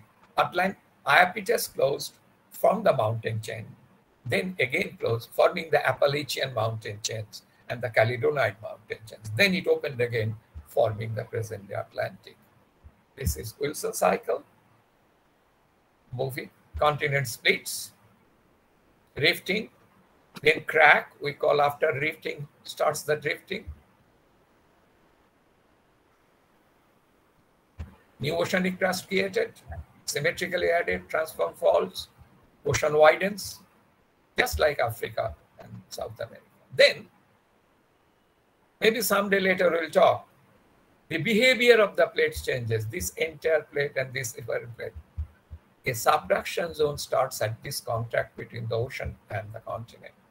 And that brings the entire ocean getting subducted underneath this plate, forming the volcanic arc. Erosion degree is subducted.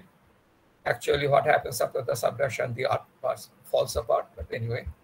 And then, just like in the Himalayas, India comes, hits Asia, bang.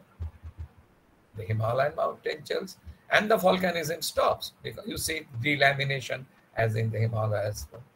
This is Wilson circle.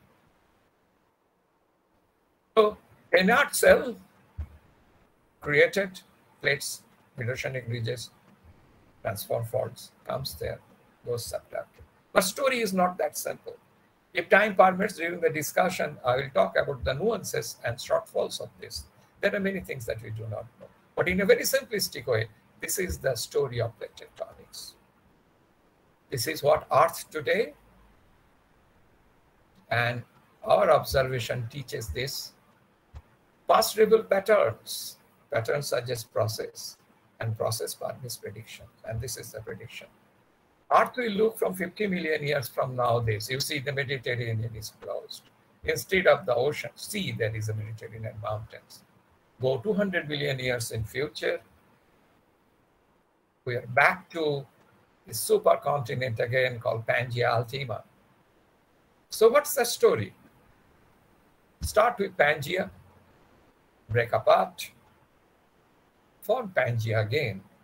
The process goes on. And in our student days, Calcutta used to tremble with processions. And the common slogan was Cholche Cholbe, things will continue. It is continuing. I think I spoke enough, twice, possibly too long. And maybe many of you are thinking, if I am allowed to speak in Bengali, better budo ke bolte diyeche thamle hoy. So I stop here. This is time for your tea. I cannot offer anything other than this calm. Thank you for listening. Thank you very much. Now, the house is open for discussion. I would expect that the students would interact at this session. So if you have any question, please. This is an appeal to the students. Don't be shy. We grew up in an environment where we used to think if I make a question, ask a question, it will only prove my ignorance. That's not the case. So don't be shy, okay? Unless it is meant to disturb someone, any confusion comes to your mind, because I am a professional teacher. So you're most welcome to ask for clarification or questions. Don't be ashamed. And don't feel that if I don't ask question, we will be taken as too shy. It's not like that. The normal reaction should be, any confusion, ask questions. Sir, may I write on the chat box? Sure, why not? Go ahead. Sir, but it is showing that chat is not available at this time. What slide you want me to show you? It is still on the projection. Sir, I want to know the supercontinent before Pangaea. That is, you have said that. I got it. I can talk for hours on that. That's a very interesting thing. And there are metamorphic petrologists, I believe, in the audience. That is their forte. So the idea is that very proven record is there. There is a supercontinent called Rodinia, named after two Russian gods. It's very interesting. Russians name it Rodinia. I wrote it here, Pangaea, because Pangaea is a supercontinent which is very short-lived, and many people think that it is just an extension of Rodinia. This Rodinia is not, I don't have the slides here. This Rodinia has a, maybe, okay, but it will take time. Was mainly centered around the southern part of Atlantic, very close to South Pole. It was assembled at around 1,000 million years before present. This Rodinia started breaking at around 750 million years before present, so well before Paleozoic. And the breaking was such that it first broke into 2 or 3 major components. The first major component is the Gondwana land, this one, which has the southern continents, Gondwana, that is South Africa, Africa, South America, and Arabia making this western part of Gondwana. Now it's a single continent, and the eastern part of Gondwana is India, Antarctica, Australia, and those fragments which are now part of China. So they are together forming the Gondwana. So Rodinia broke into major components, of which the largest component is Gondwana land. And this Gondwana land later joined with the 3 northern components. This is a fragment of this Gondwana land. Laurentia, which is partly North America and Greenland. This is Greenland, and this is North America. Baltica is Europe and Siberia. They together first joined with each other, forming a continent called Laurentia. And this Laurentia, at around 200-250 million years back, joined with the Gondwana land to make Pangaea. So when the Pangaea started to break, it is the same story. You first got the Laurentia out of it, make Gondwana, then east and western Gondwana separated. Then gradually eastern Gondwana started to fragment. So this is the scenario. Now the thing is that Rodinia was sitting, if I have a global map,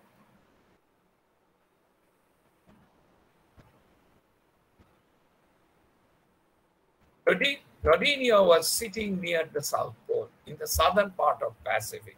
There are still vestiges of Rodinia near core mantle boundary. I think I can talk about it, but it will kill the whole evening. There are seismological evidence of presence of material which is related to subduction that form the Rodinian thing. It's like a ring. So Rodinia was sitting in the southern part of that. There are controversies. People put Rodinia here, people put in the equator, people put in the northern part. But the majority of them try to argue they are between equator, they are sitting there as a big continent. Then they split into Gondwana land and Laurentia. And this Laurentia and Gondwana land again came together forming like that. Okay, I mean, if I can, I hope I won't bore you too much, but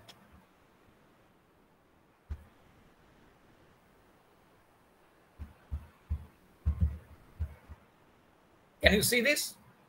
Yes, sir. This is assembly of Pangaea about here. Gondwana and Laurentia collision near the equator. So when the Rodinia broke, Gondwana was in the southern part. You remember we just showed the ices and other things. And Laurentia on the northern part of the equator. These two things collided to form the Appalachians and the Urals. You remember we have been talking about this Wilson cycle. That is the formation of Pangaea. We have very good control over the timing and events of breakup of Pangaea. Why? The reason is that the time of breakup of Pangaea can be recorded in the ocean floor magnetic signals. We do not have ocean floors older than about 200 million years because, as we have seen, they got subducted. So we lose their magnetic signature. So breakup of Pangaea is known very well. But assembly of Pangaea is debated. So as you go far back in time, the Rodinia or even earlier supercontinents are mainly based on paleomagnetic and metamorphic rock evidences. This is the breakup of Pangaea we already know. So exactly when Pangaea became a bona fide continent, we do not know. Is oil constraint breakup? Because we know these things. These are very easily known. So if I put the breakup of Gondwana and breakup of Pangaea, it will be fairly accurate. But to trace the details of the supercontinents, even Rodinia, the supercontinent before Pangaea, is prone to many questions. Thank you, sir. This is the flow chart of all this. Anyway, go ahead. It shows the joining and breaking up from Rodinia to Pangaea. You see all these components joined, we call what I call Pannotia. Then it breaks into Gondwana and Laurentia, many people call it. They joined together in Pangaea, then they broke Gondwana and Laurentia again. Yes, go ahead.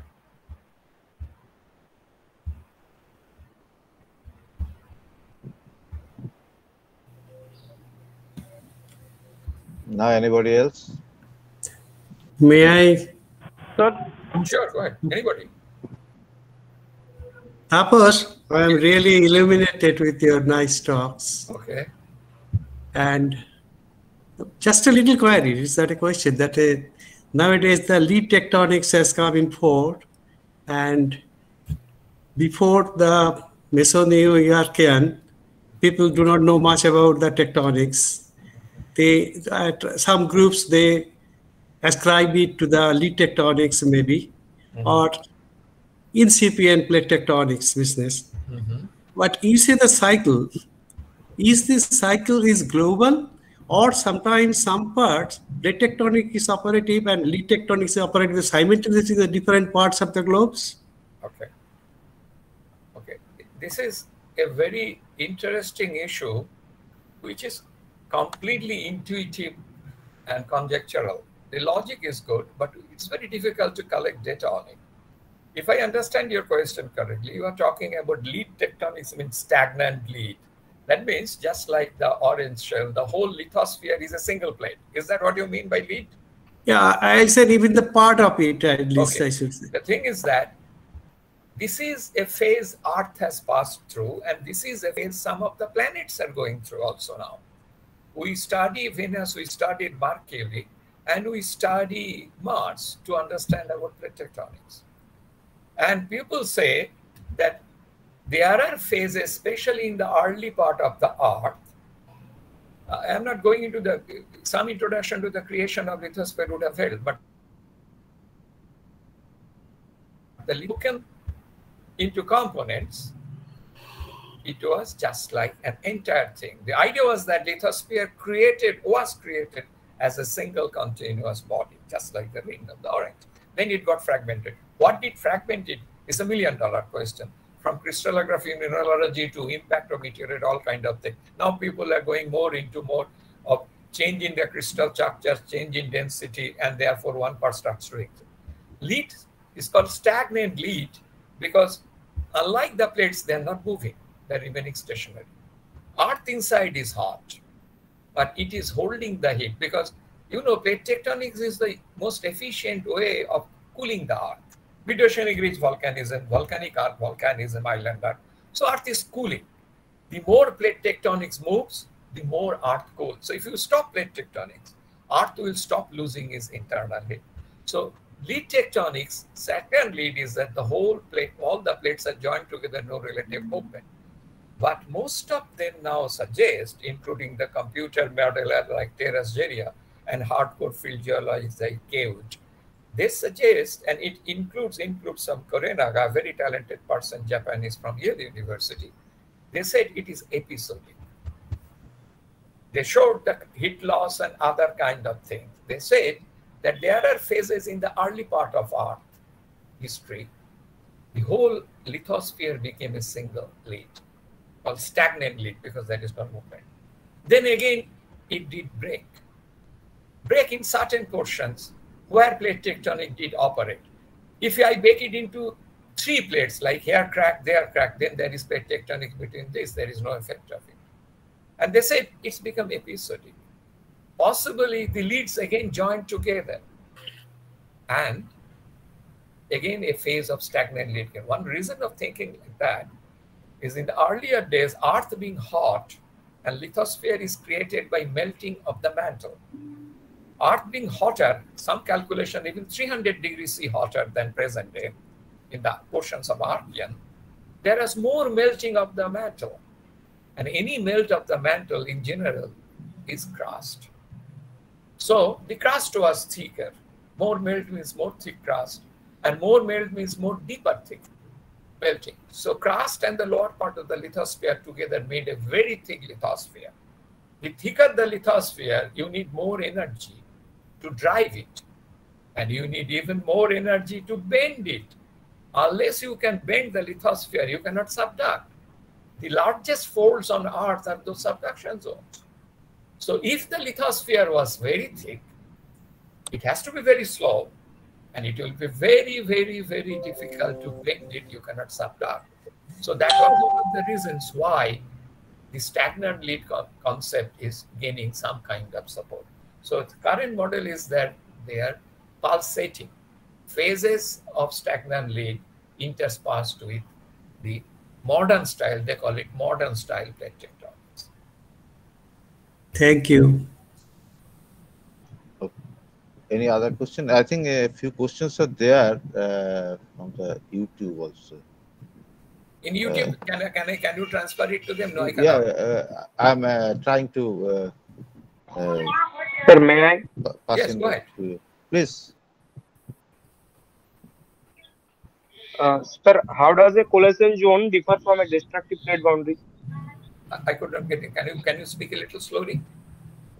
How a collisional zone? Sir, how does a collision zone differ from a destructive plate boundary? Okay. Any plate boundary is destructive because a convergent plate boundary where one plate is going underneath another plate. Okay, if I go back to this generalized summed up slide.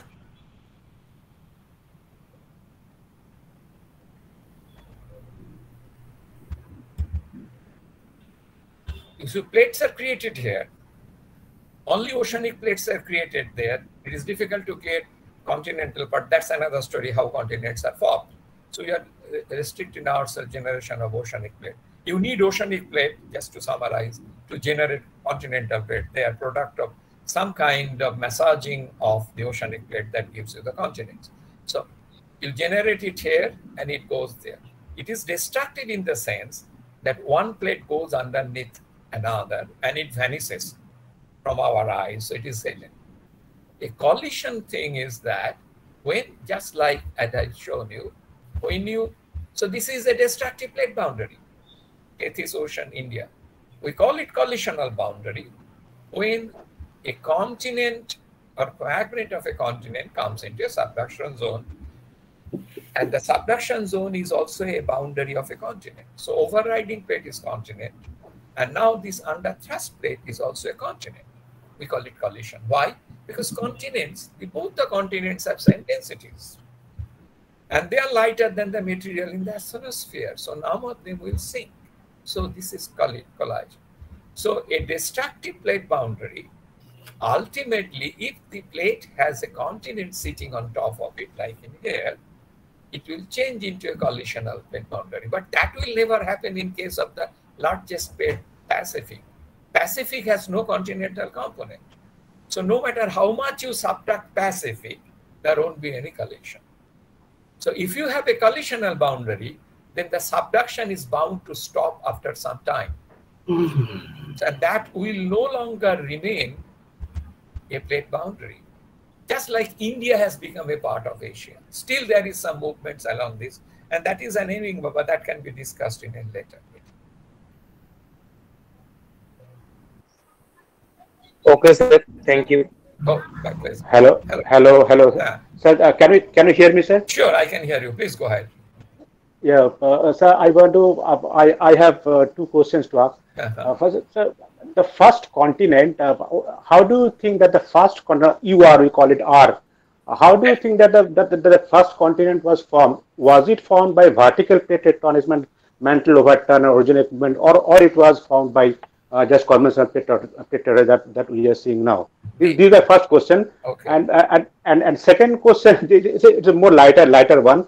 Don't you think that that Professor Wilson should be awarded Nobel Prize because his paper did Atlantic close and then reopen was published in Nature, 1966? These are the two questions that I want to ask. There is no answer to your second question. Okay. So even the American physicists saying so much high thing about Jason Morgan, but the Nobel Committee has other preferences. They never used to recognize the quote unquote non-fundamental things. Okay, so you can question why nobody from information technology ever won a Nobel Prize. The information technology made the second revolution more important than the industrial revolution. It changed the face of civilization on Earth, but nobody has ever gained any recognition by any of these Nobel committees because they say they have just applied research, but entire medical science Nobels are applied research. So anyway, so the second question has no answer to it. The art is still very enigmatic. It is becoming a very fascinating game for many petrologists who are geochemists and who thinks they can do some tectonics. They think that the metamorphic signature and paleomagnetic signature, though the older the signature of paleomagnetism, the more unreliable it kind of lead to an old supercontinent R. It is not the continent supercontinent. The supercontinents and continents are not the same. Supercontinents, to our knowledge, forms by assembly of smaller continents. So you have to first generate a continental crust. This is the fundamental question. When and how did the continents form? Nowadays, we know continents can only form in subduction zone.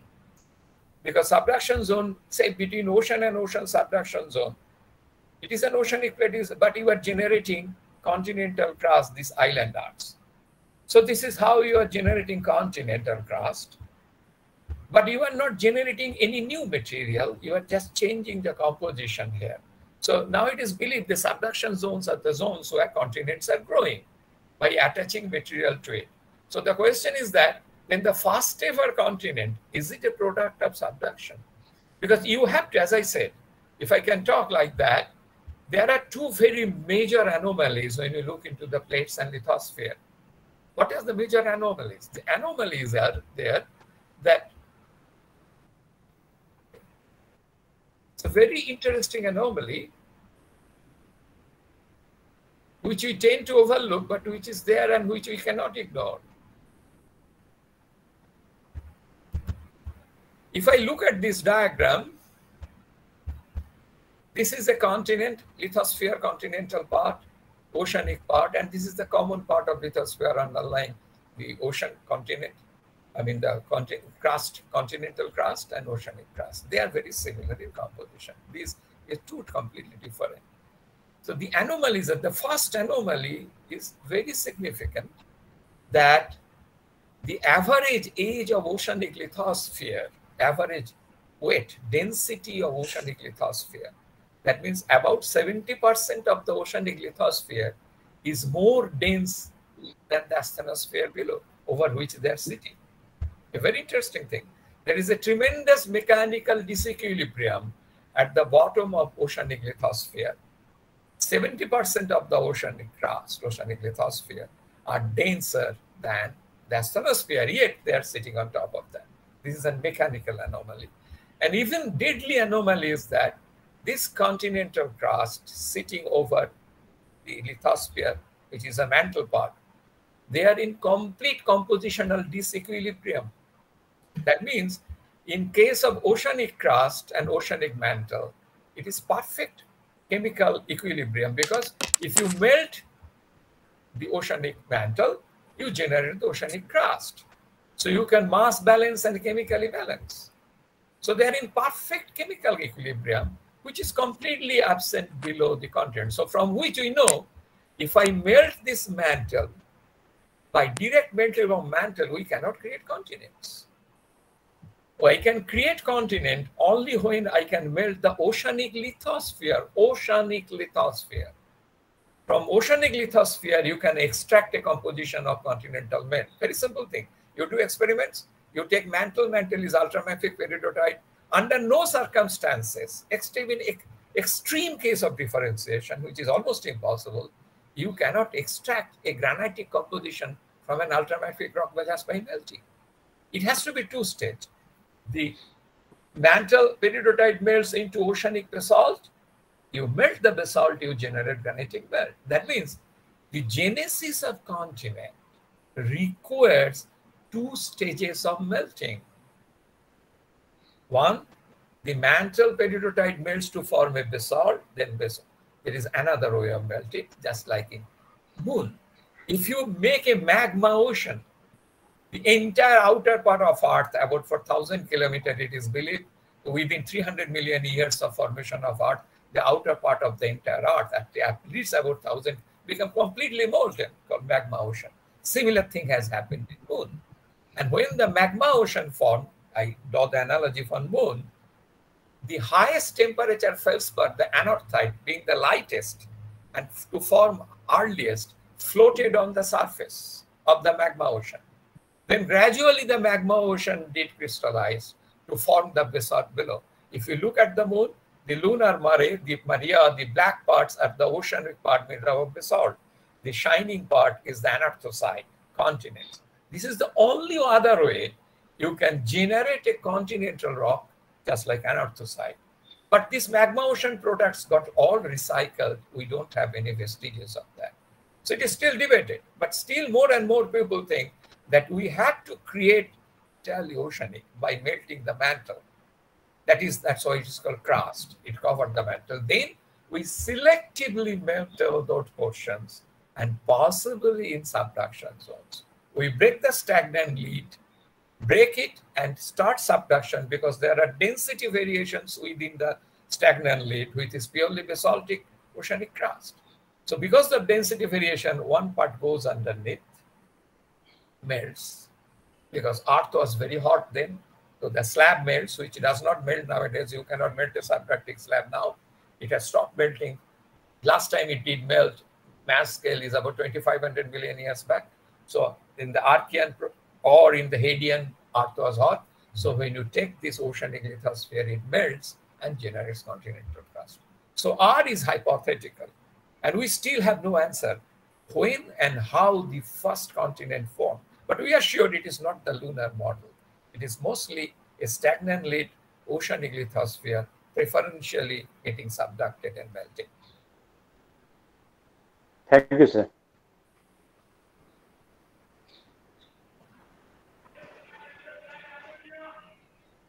Any more question?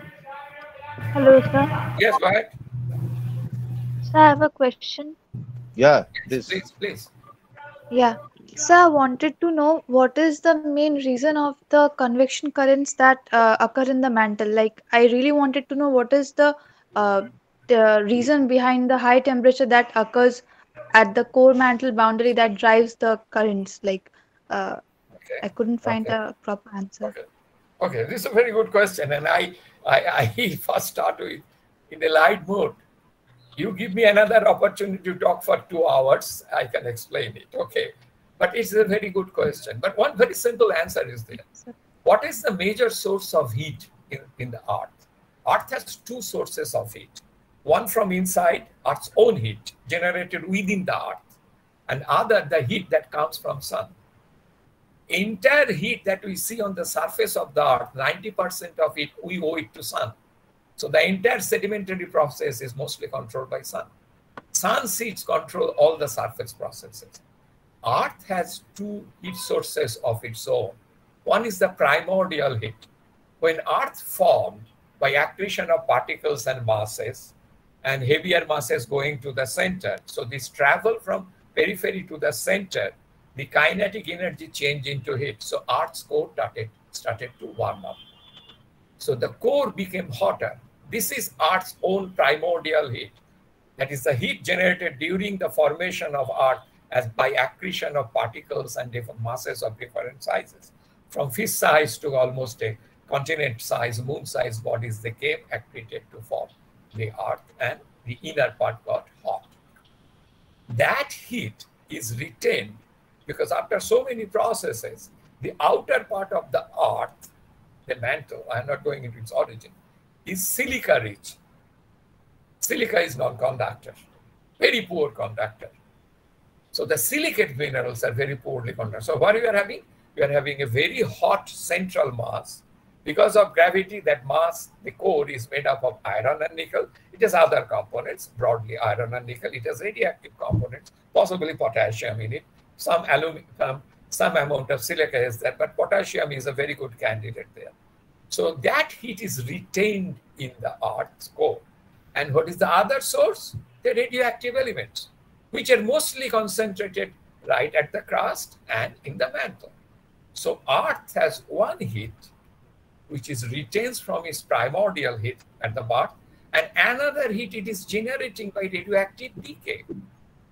Now you see, Earth being hotter than the surrounding environment, a hot body loses heat. Core is hot. Core is as hot, you believe it or not, the inner core or outer core boundary at about 5,150 kilometers. The boundary outer surface of the inner core has the same temperature as the surface of sun. But this hot material is always trying to cool by transferring heat from the core to the mantle. So there is a huge temperature difference at 2900 kilometers. The top part is mantle, lower part is core. So heat is escaping from core into the mantle. And many people say, maybe there are melts also coming from core into the mantle, another story. So this is why the core mantle boundary is so hot. And the other part of heat we generate in the mantle, it does not affect the core mantle boundary, is escaped through the crust into the atmosphere. But doing the heat balances and the age, Earth's core could have been solid by this time if it is only primordial heat. Earth's core has some radioactive element, potassium, that is balancing the heat loss. So core is cooling slowly. So this is why the core boundary, core mantle boundary is hot. And why convection? Very simple. You have a cold body. You have a cold body sitting there.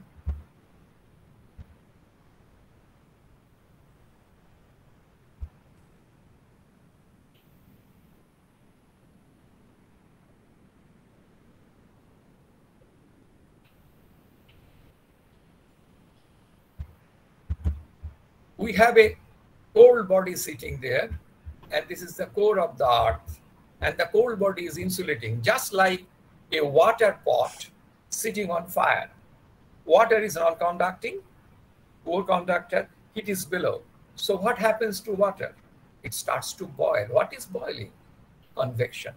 Columns of hot water comes to the top, and colder water goes down. The cycle stops and keeps on going. This is convection current.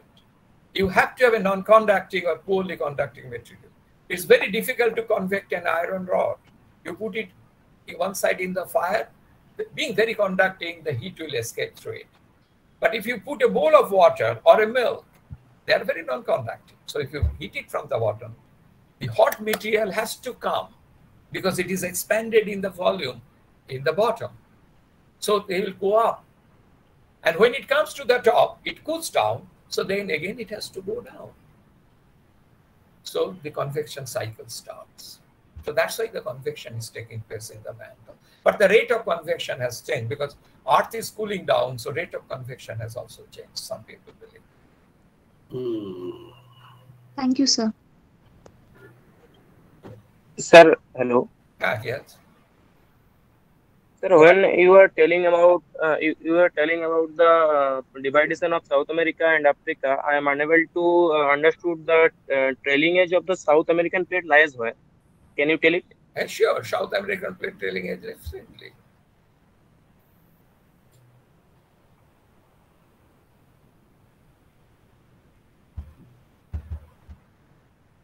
If you look at the global map, I have it. Most of the maps truncate at that level, but I think I have one.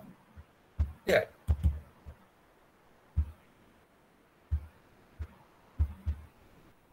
This is the boundary with Antarctica. South American plate is going like this. Andes, west of Andes, Peru, Chile Trench. Short Caribbean, where you have the Haiti earthquake. Then meets the Southern Atlantic Ridge, comes there. This is the shape. And this is a boundary. And this is another small volcanic arc called Scotia Arc. It is South Sandwich Plate. It's a very small plate here, very remote plate here. So this is the configuration, the bottom part. Trailing edge means a passive continental margin. Margin between ocean and sea, which is not a subduction zone. So this is the trailing edge of the South American plate. This is not a trailing edge. This is an active plate boundary because you are having these plates of Pacific Ocean. This is Nazca plates going underneath South America, forming this Andes. So it is the trailing edge and it is the leading edge. Okay. If you look carefully. Okay, sir, I understood. Yes. Which was connected with Africa before dividing? These two passive margins, because here is the plate boundary. Okay. Okay, sir. Okay, sir. Thank you. You see, this is the before they split. Now, after splitting, they came like that. Okay, so these are the trailing edges, because the boundary between ocean and the continents is not a subduction zone. They're called trailing edges because they are moving in this direction. They're moving in this, so they are trailing. If a train moves, the tail of the train is trailing behind the engine. So this is trailing edge. This is trailing edge because it is moving in that direction. Very interesting thing happening with Africa. It has practically no active boundary, except in here where you have Mount Vesuvius. It's about this much part is a subduction zone. Rest is all surrounded by mid-oceanic range. Yeah, another very interesting feature. I am not sure, sir. Okay, thank you. Any other question? I have a question that from Pavitra Jana. What are the modern tools to detect the process of plate tectonics? Can GPS be a part of it? Oh, sure. If you are into GPS, you can explain the observations of GPS. GPS is used in the Himalayas. This is a data based on GPS. It's only about 20 years data we have because GPS is not out. These points, they have measured the movement velocities of the plates. It is not between two plates. I know where Africa is now, its latitude and longitude of this point. Latitude and longitudes are fixed with respect to the globe, not respect to the Earth's crust. A globe is a geometric feature and you draw the latitude and longitude and they are attached to the globe. So you find a place here and you measure the latitude and longitude of that place. And GPS gives you the latitude and longitude of the same place, same point after some time here. So it shows the plates are moving and these velocities are called absolute velocities. They are not measured with respect to another plate. They are measured with respect to a coordinate system which is fixed to the sphere called Earth, a geometric body, not crust. And you see what is happening. African plate is going that direction, European plate, Indian plate is moving. Don't think it is that much velocity because this is the length 5 centimeters. So Pacific plate is moving northwest, not respect to anything, but the Earth's coordinate axis, that is Earth's rotation axis, 10 centimeters a year. And you see, this is called absolute velocity, the Pacific plate moving that direction, Nazca plate. So there happen to be a rift. And here, Asian plate is moving in their direction, Pacific. So there is happened to be a trench, a subduction zone. This is GPS. Without GPS, we cannot measure. Now, so there are very interesting observations. Across the boundary between India and China, geologic boundary. Please don't be mistaken. I'm talking about all the disputes in Ladakh or etc. No. I'm talking about the boundary here. Main frontal thrust where we have the major earthquakes. In Nepal, this part of Nepal, there is almost 1 kilometer. There are very sensitive electronic devices put across it. And from these electrical sensitive devices, they make two things.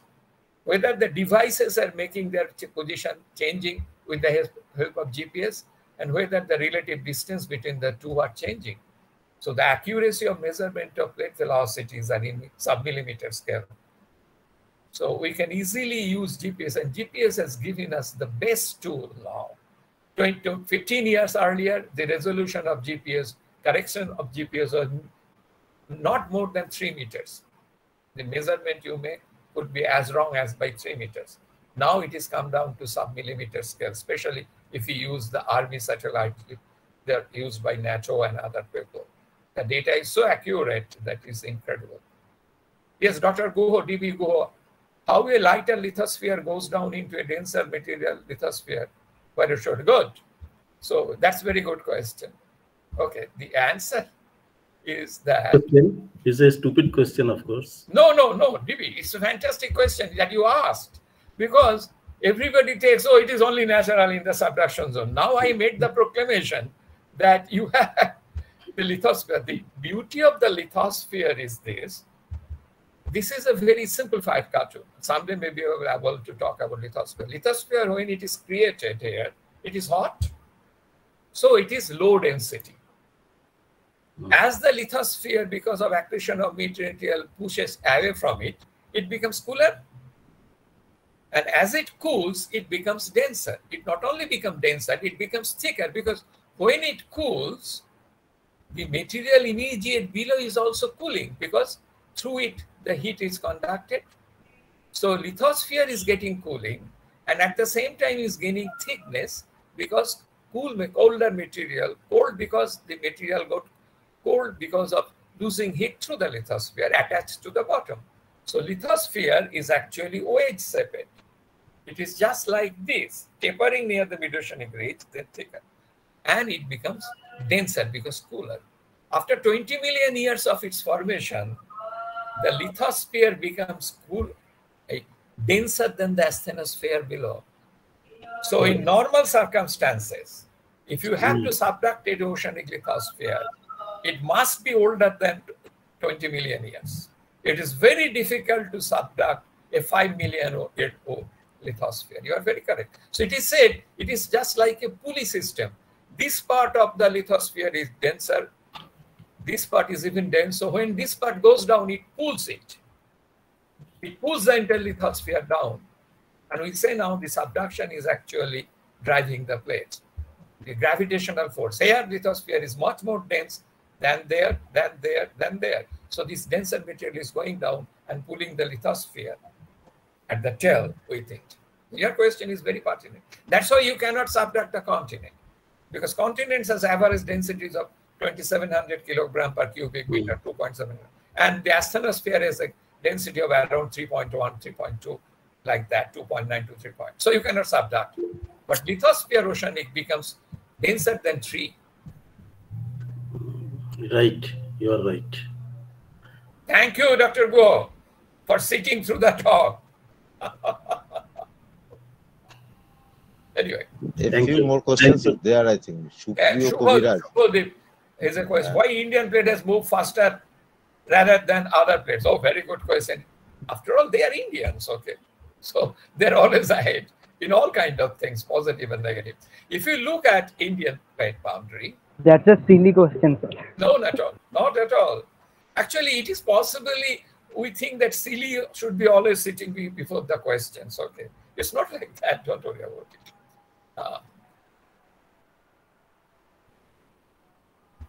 Look at this map. You remember this plate boundary? Don't worry about this plate boundary. It was not there. What is happening about the Indian plate is that when you are making it separate, look at it. Wait till India starts to move.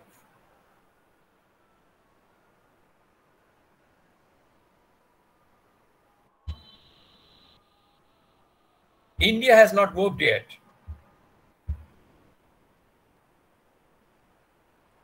India starts to move. Slowly, slowly, together. Now it picks up speed. Why it is picking up speed? Now, there is a plate boundary created between India and Antarctica, which was not there before 61 million years. The plate boundary is a ridge, and the ridge is pushing India from behind. Understood what I'm saying? Just like a Talagadi. Someone is pushing it from behind the ridge, and there is a subduction zone on the other side of Tethys, which is pulling it forward. So India is acted upon by two forces supporting each other. It is not just the pull of the subduction zone that is bringing India coming to collision with Tibet. It is also the push from behind. That's why India is moving so fast. It is a unique movement in so far recorded in geologic history. India moved so fast, that is because it was a push from below, south, and pull from north. Okay? Yes, sir. Thank you. I think there is another question from Supriyo Kobiraj. Go ahead. Yes. Why Earth inner core is a solid iron, not liquid form? Oh, wonderful. You have to ask the physicist. You know who is that famous physicist? He was from MIT. Okay, he has an experimental physicist, high pressure. The reason is that it is known from very early time that the Earth's core is, first of all, let me answer it from another angle.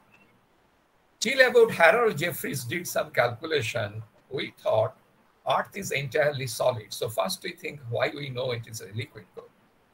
And he calculated the mass of Earth very correctly from Newton's laws of motions and gravitational thing. And we know the size of the Earth. So he calculated mass of the Earth and rotational speed of the Earth and the shape changed by the Earth. He figured out that if Earth is an entire solid body of equal rigidity, Earth would not have this bulge, equator radius larger and polar radius shorter. You cannot have that. So Earth must, the mass of the Earth is such, if it has the same, is solid, then solid will have a density. Then Earth's rotational velocity, angular momentum, all will be different from that. So from this argument is heard that Earth must have a low rigidity material near the central part, and liquids has a low rigidity material. So that's when. So then we all thought Earth is a liquid core. Then another study, seismology, showed that Earth is the same. Earth will have to be a centrally iron, solid iron, because we know what the exact pressure at the center part of Earth, which is very easy to calculate. At that pressure and that temperature, iron cannot stay in liquid form. It's a physics argument from physics explain. The density is so much, the pressure and temperature is such that it cannot be in a liquid phase. So that's why the central part of the Earth, the core, is solid. You cannot have it. Okay, it has to go. Another reason is that Earth is cooling. So central part is cooling. So the liquid iron is gradually. In fact, the observation is that the inner core is gaining size. The outer core, the liquid part, is becoming smaller. And one day, the entire core will become solid and will be all gone, because the entire core means solid means there is no magnetism, just like in Mars. Mars had a liquid core once, but no longer. So it will cool down. So Earth has to be a liquid solid core. But the solid core was first discovered by Birch in this particular experiments. Okay. What will happen in the coming million years? I mean, will the continents reunite like at the beginning? Yeah, that's what. In million years, I think you possibly could miss that thing. Yes, we believe if we understand our processes and processes go the way they are going with their velocities of the speed and the direction, in 50 million years, you possibly see the Mediterranean will be closed, and 250 million years, it will be again like that, another supercontinent. And again, we will begin by splitting up. How the tectonic underplating occurs, I am not sure. Underplating has a very specific meaning. I am not sure whether you meant that. Underplating refers to addition of material at the bottom of a solid body, that is called underplating. Okay. So in islanders or other places, you have magma attaching at the bottom of the lithosphere. That is called underplating. If you meant that, that is very simple. You know, you have a basaltic bed generated from the mantle, and it is moving upward because it is less dense than the mantle. For example, let us see here.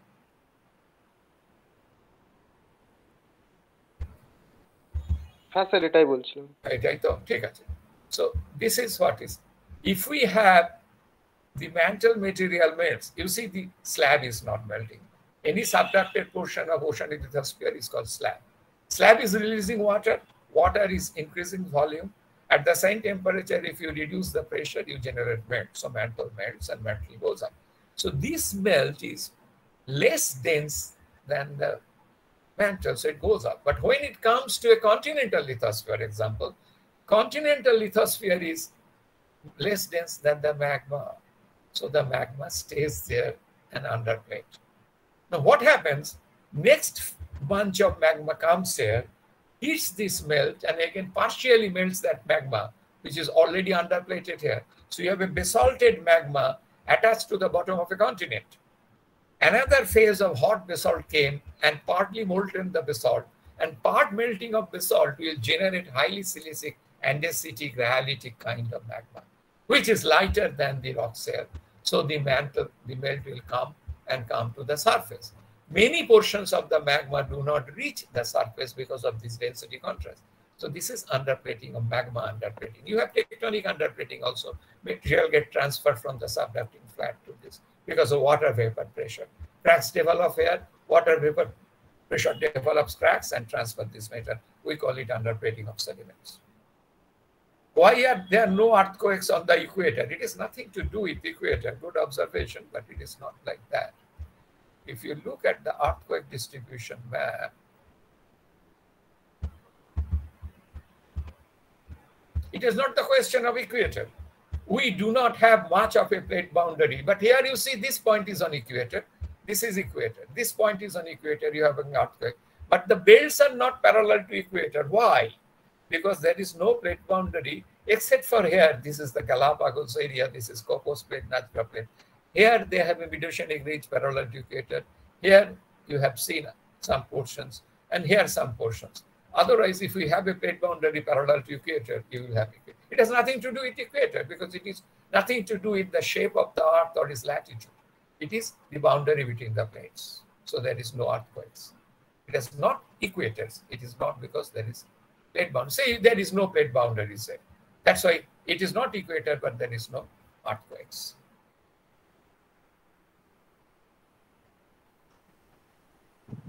So any other question?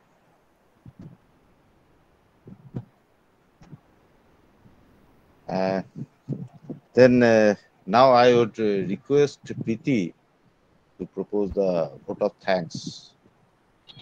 Yes, sir. Preeti, please.